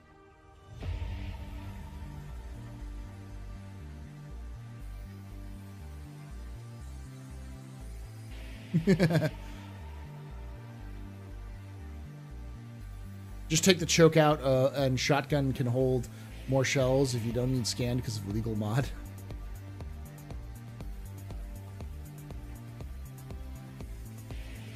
S850, L85, L86, yeah. They're all bullpup. Okay, yeah. Yeah, that's where the lines remind me of that, of the L86. Or the AUG. Yeah, I think the AUG is a similar one.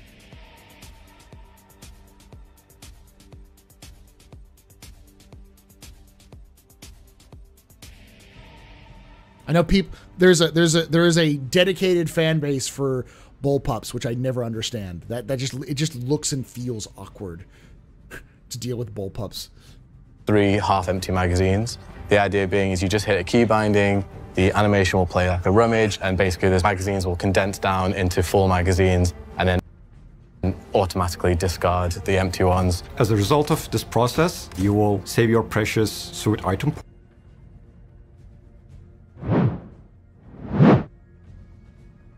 P90 is wonderful. It's stupid and wonderful.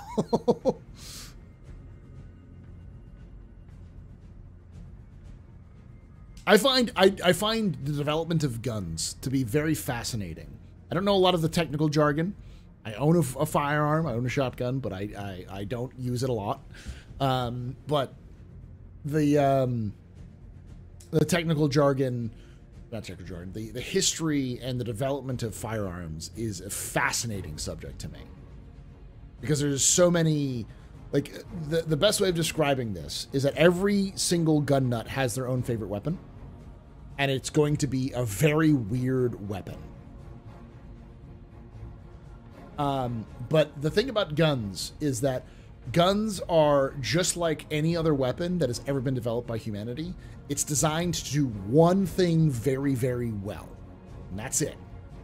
They're not designed to be one size fits all. Every time someone tries to design a one size fits all weapon, it fails or is not as good as you think. The closest I would say in history is the AK platform. The AK platform has been iterated on multiple times because the 47 was not the pinnacle of all gun design, contrary to what people may tell you to do. The reason why the AK-47 was good is because it's easy to maintain, it's impossible to fucking break, it's made out of goddamn like hardened steel, if I remember correctly, stamped steel. It's super cheap and easy to manufacture, and an idiot can fire it. So it's idiot proof. It's an idiot proof firearm. You could leave it out in the snow and let it rust, and then kick the charging handle open, and it would fire. Maybe not fire well, but it'd fire. Whereas any other weapon would just be impossible to fire.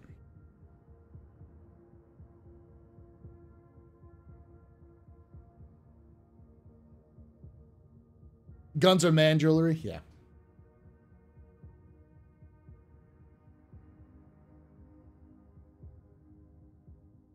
That's why fire teams have different platforms with a team. Each weapon's platforms needs to be specialized. It's the reason why, generally speaking, when you see most military or police forces that use heavy firearms, almost all the team members have specializations because they're good for different things. It's why the Marines insist on having a squad automatic gun, or is it the Army? I can't remember which one has a squad automatic weapon. There are good generic weapons, but they're not good in serious situations. They're not going to be helpful. Reliability is arguably the most important feature in a gun that's used by soldiers in harsh environments. Yeah, because maintenance is not a very easy thing to do in the field, stripping and maintaining, because that's what a lot of people don't realize is that weapons are like, they're machines. Guns are machines. They require lubrication. They require maintenance and cleaning. They require everything your car goes through in terms of regular maintenance you need to do for your weapon. And the more you use it, the more it requires maintenance.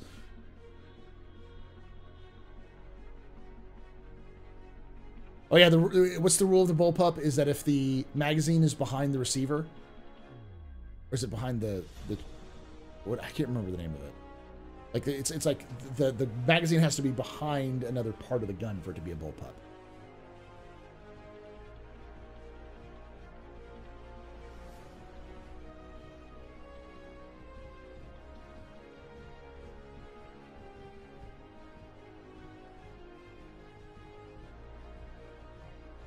It's not trigger. Is it behind the trigger? It's a very temperamental tool that may explode and kill you. Yes. Yeah, action behind the trigger. Yeah, action behind the trigger. That's what I remember. I remember hearing the term because people used to joke about, like, there's memes online of like what is a bullpup and what isn't, and so people will make ridiculous shit. Like an Abrams is a bullpup.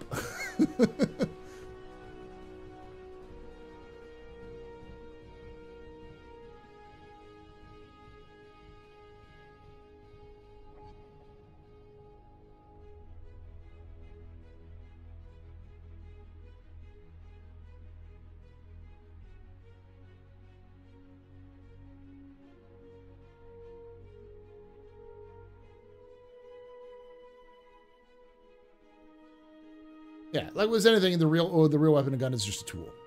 But it's fascinating because like hold on. have it right here.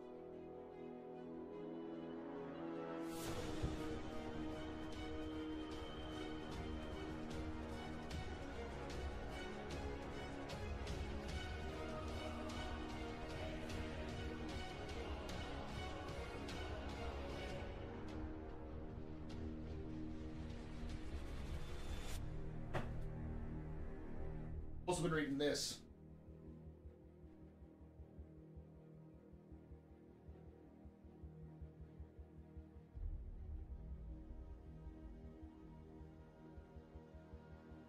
Been looking to find old Renaissance and early modern European training manuals for like fire arts and those kind of things as well. Because I did that originally for a story I was writing. I got those so I could like kind of read through and just how to get an idea of how people trained and those sorts of ideas. But I'm a historian, so like all this kind of stuff is neat.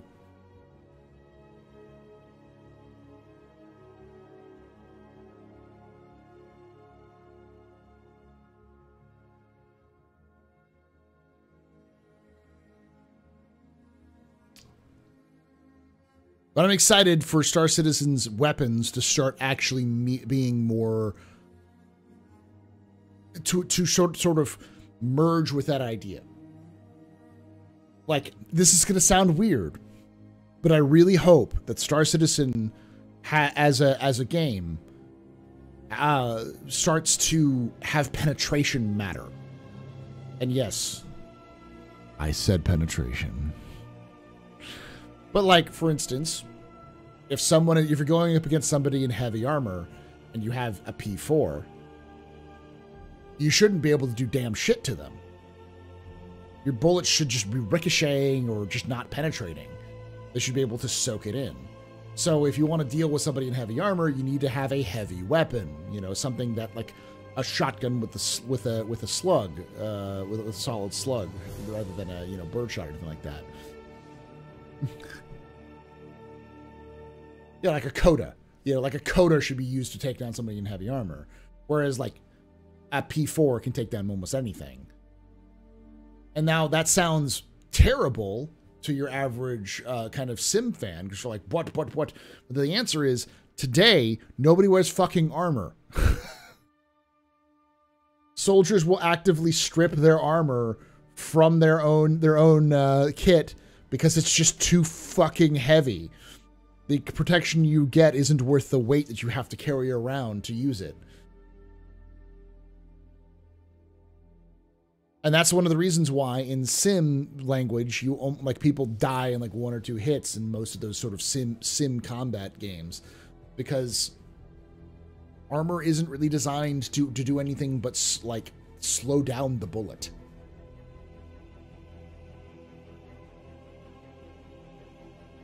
But in a video game, and in the universe of Star Citizen, heavy armor should be fucking meaningful. Because it's not, to give you context, the armor of Star Citizen, especially the heavier armor, is powered. It has it's like an exoskeleton. It's a mini exoskeleton. So while you obviously shouldn't be able to be sprinting in that thing, it should give you, more of a, you should still be able to move around mostly unencumbered. F7 Mark II, not Mark III.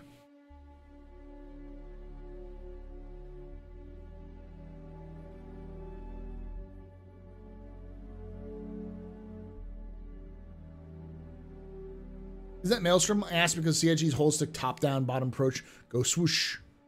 Or approach to systems. Yeah, I think that would, Maelstrom would probably pay into that because it's a material system thing. Yeah, they're removing deflection, which is great. But the armor needs to be able to survive on its own.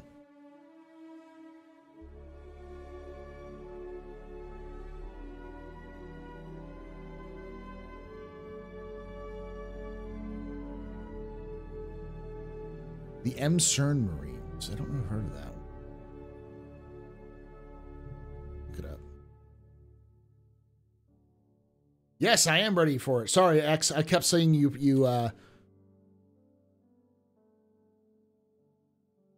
You kept speaking when I was doing office hours stuff or capsule stuff.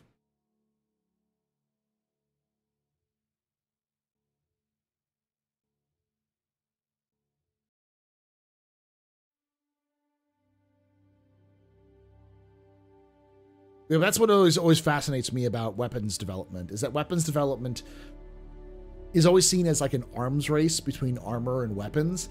The reality is that if we wanted to, we could make a fully bulletproof suit. But you'd look ridiculous and you'd be able to have no situational awareness or movement. And in a modern battlefield, movement is life. In a modern combat situation, movement is life. So being nimble and being able to move fast and move away from your enemy, or, you know, re-engage or whatever you need to do, is more important.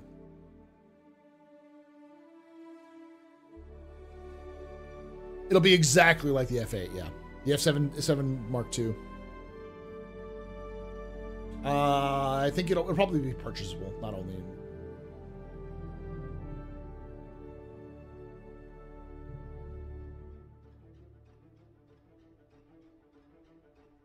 Oh, the Martian Congressional Republic Navy. Yeah, their exoskeleton suits. That's what the their armor should be. Their power armor should be what the heavy suits are, because the heavy suits are power armor.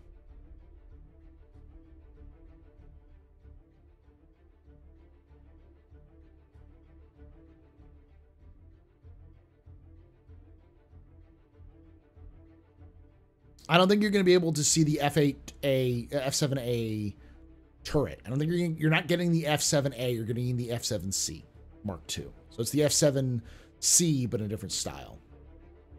Really stupid question. How long before Captain's Table did you want to do the tier list show? This one is asking for the time, and I can't find the time listed. So the time is usually around 3 p.m. Central Time, 3:30 p.m. Central Time. So I can do it earlier in the mornings. Because I figured we'd be doing it early in the morning anyways, my time, because that's usually what's okay with Space Tomato.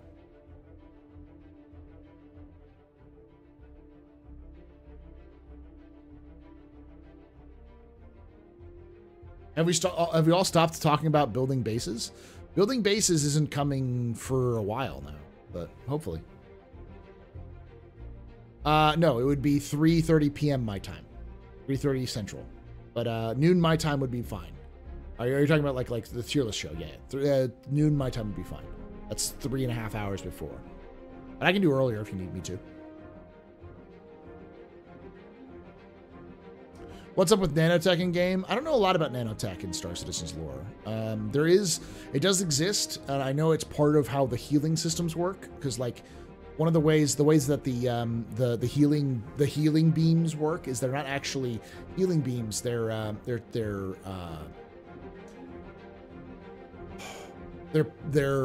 small specialized tractor beams.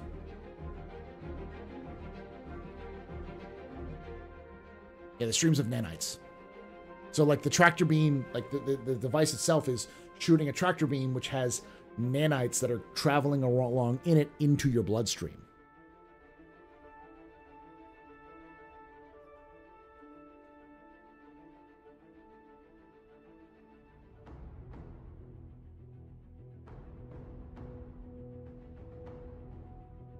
Where was it confirmed, Buck?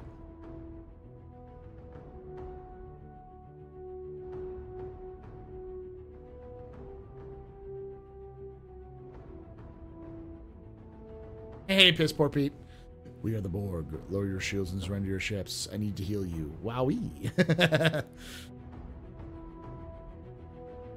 No, there wouldn't be a lot of Army nanotech.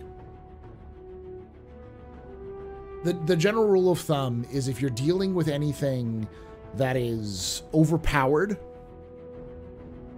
then CIG will, like the lore, will write it away.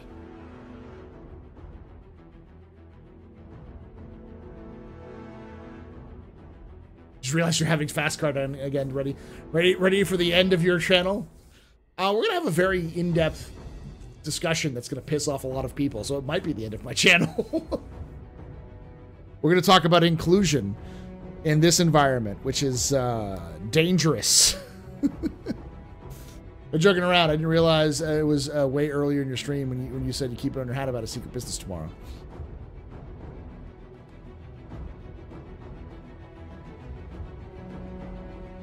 It's fuck, what is it called? It's Stella Fortuna, isn't it? Aren't they doing something for Stella Fortuna?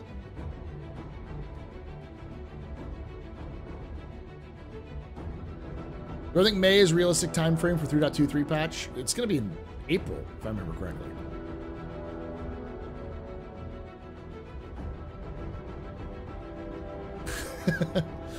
Only if you get upset with it, Death Trooper.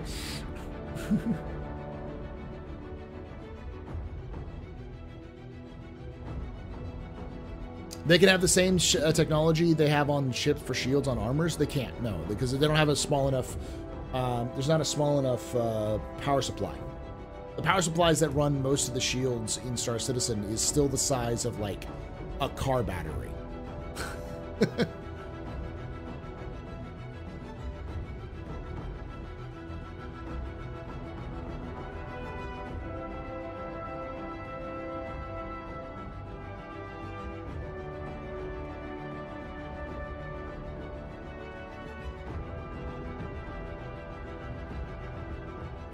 But yeah, no, I think there's still, unless I skipped over that in the monthly report, I think they 3.23 is supposed to come out in April, isn't it? Unless they said it was coming out in May. Led from the chairman. Look it again.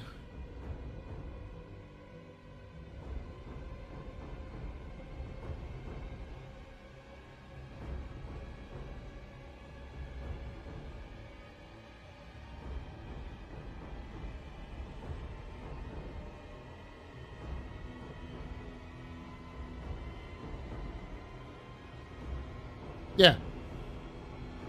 I'm looking forward to getting your hands on Star Citizen Alpha 3.23 soon, where you will finally be able to experience many features we've been hard at work the past couple of years, which will then lead to the Invictus launch week in May. It sounds like they're going to have a 3.23 in April, which is what they were still shooting for, with a 3.23.1 for Invictus. Yeah.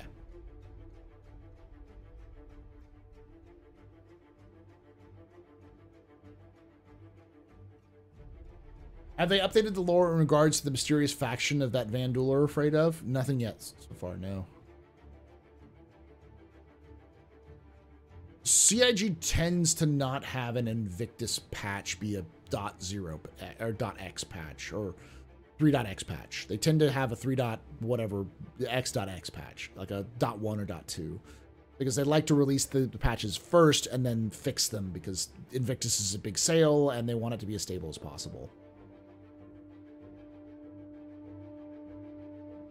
1 p.m. my time, that's fine. That's so 2 p.m. Eastern.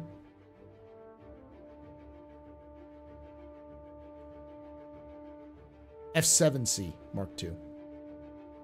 Don't they usually do something like a treasure hunt or something like that for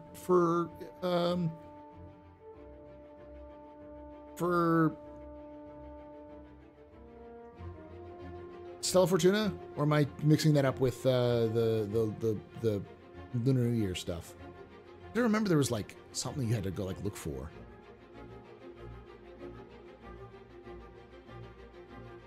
Will the patch be on time? We'll see.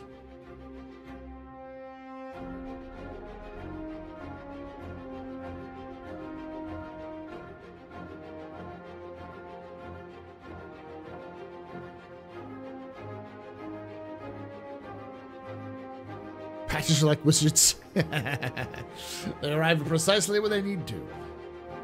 Except last year was 3.19, but that was 3.18.3. That's a stable. It was a stable patch comparatively. Still bad, but stabler, more stable. I want green. I also want green beer for Stella Fortuna. That's one of those things that I'm looking forward to.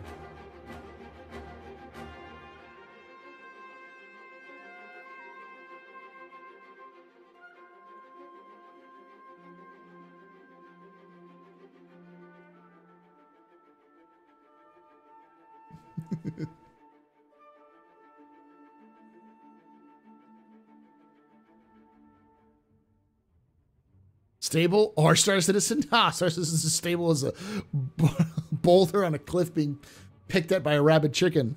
It's as stable as Execute is after a night of drinking.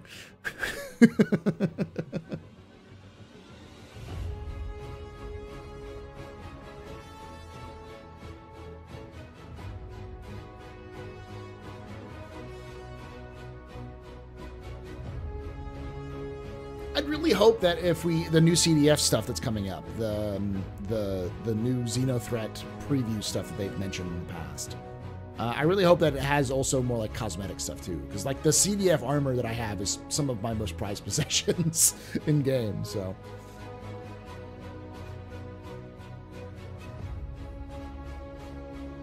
Good boy, the bestest boy. Don't lie, PD boy. Don't lie. As stable as CR's hands are when he talks about dogfighting. Bye, Americans. You know St. Patrick's Day is not nearly as a big thing in Dublin as it is in Chicago. Yeah. I know. It's more of an American holiday than anything else, which is fine. It's just like, you know, a lot of American holidays. They tend to be bigger in America than they are other places.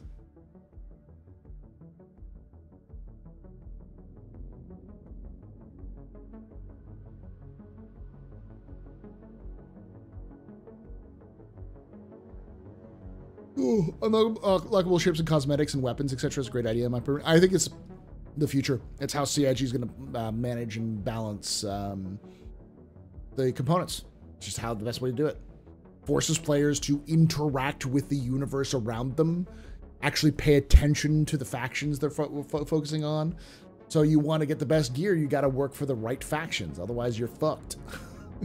Because reputation isn't, this isn't a Bethesda game. You can't be the leader of the Thieves Guild, the Dark Brotherhood, the Fighters Guild, the Mages Guild, and everything else. Like you choose to be the leader of the Thieves Guild, your ass is banned from every other guild. And that's how it's going to work in Star Citizen.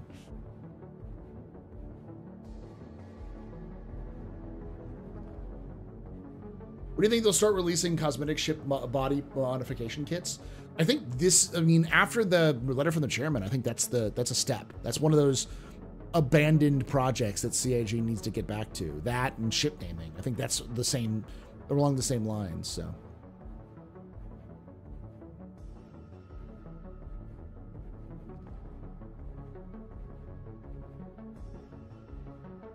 We may be better at drinking, but Scotland still kicks their own ass better than we kick ours.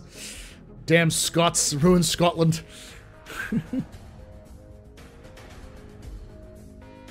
Lollipop Guild's as a hardcore guild, Leroy.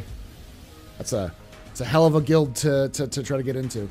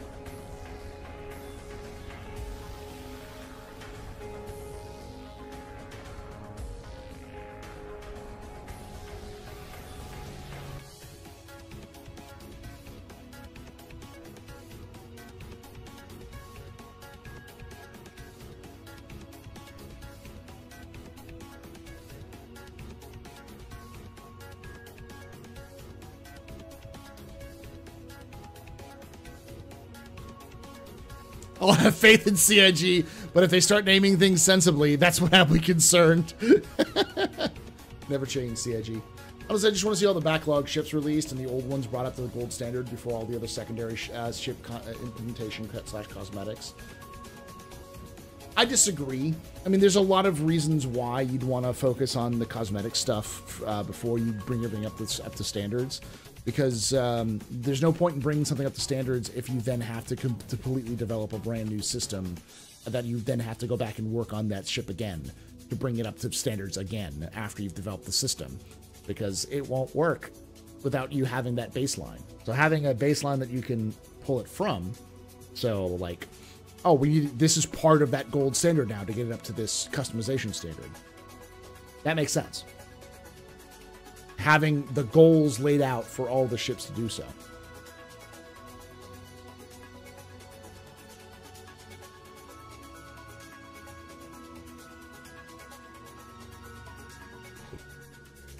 Quantum jumping when? Quantum jumping through a jump point.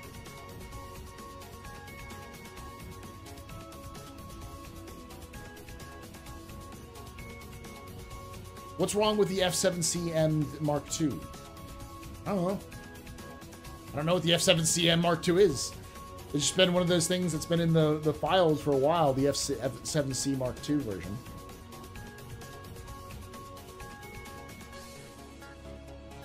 No, I get the Lollipop Guild joke. I got the joke.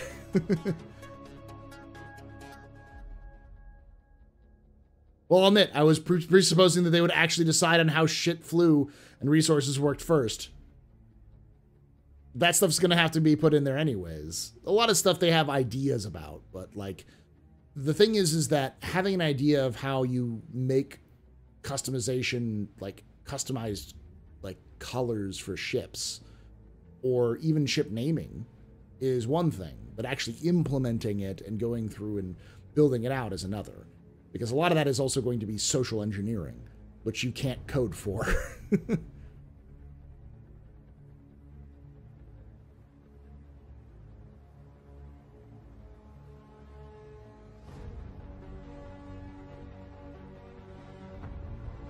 Yeah, the Lollipop Guild requires you to know by heart the difference between Magnus Lollipops and Stanton and Terra Lollipops.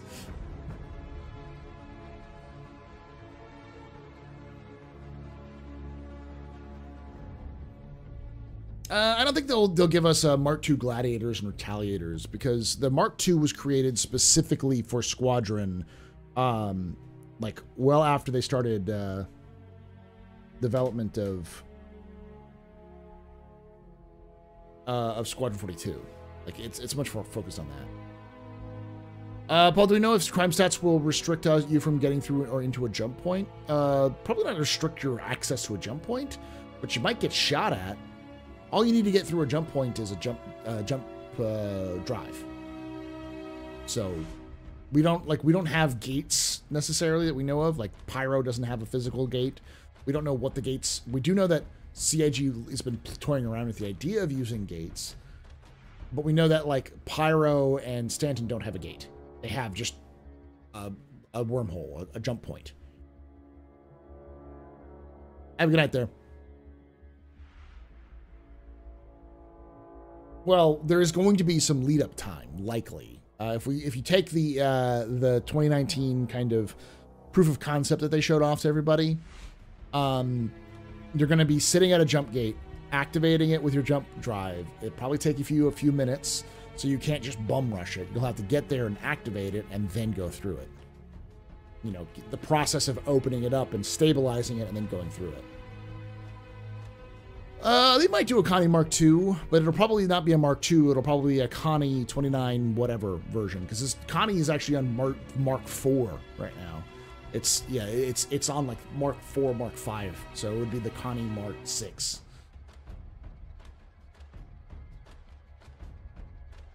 We'll sadly never see Gladiator Mark II because it'll require CIG to remember it exists. I remember Shinobi. I remember. It is the ship with the coolest fucking lore in Star Citizen. It has the most in-depth lore. We know everything about that fucking ship. We know everything there is to know. And CIG just abandoned that bitch. Mark 7. Yeah, I think it's Mark 7.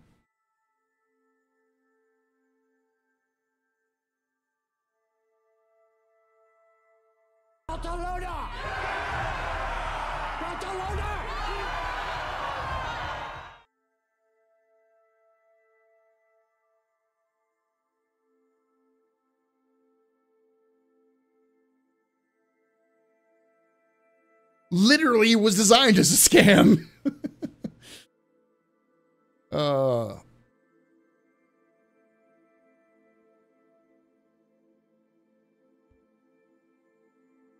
Right. I'm going to call it a night, y'all. Thank you for hanging out with us here tonight at the AstroPub. I had a great time. This is fantastic. This was fun. I will edit and upload that video.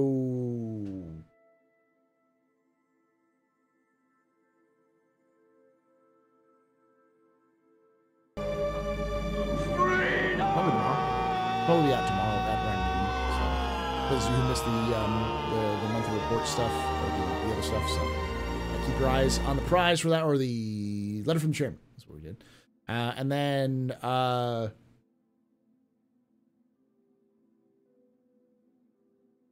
yeah, I'll be back on around 1 my time, so 2 p.m. Eastern with Loken. We'll probably do some Helldivers. We might do some of the stuff. We'll see. Anyway, thank you for hanging out with us. Love your faces. Thank you, Abdi. This is a 48-hour stream? No. Thank you for watching. Love your faces. And like I say every time, I hope to see you someday in the black.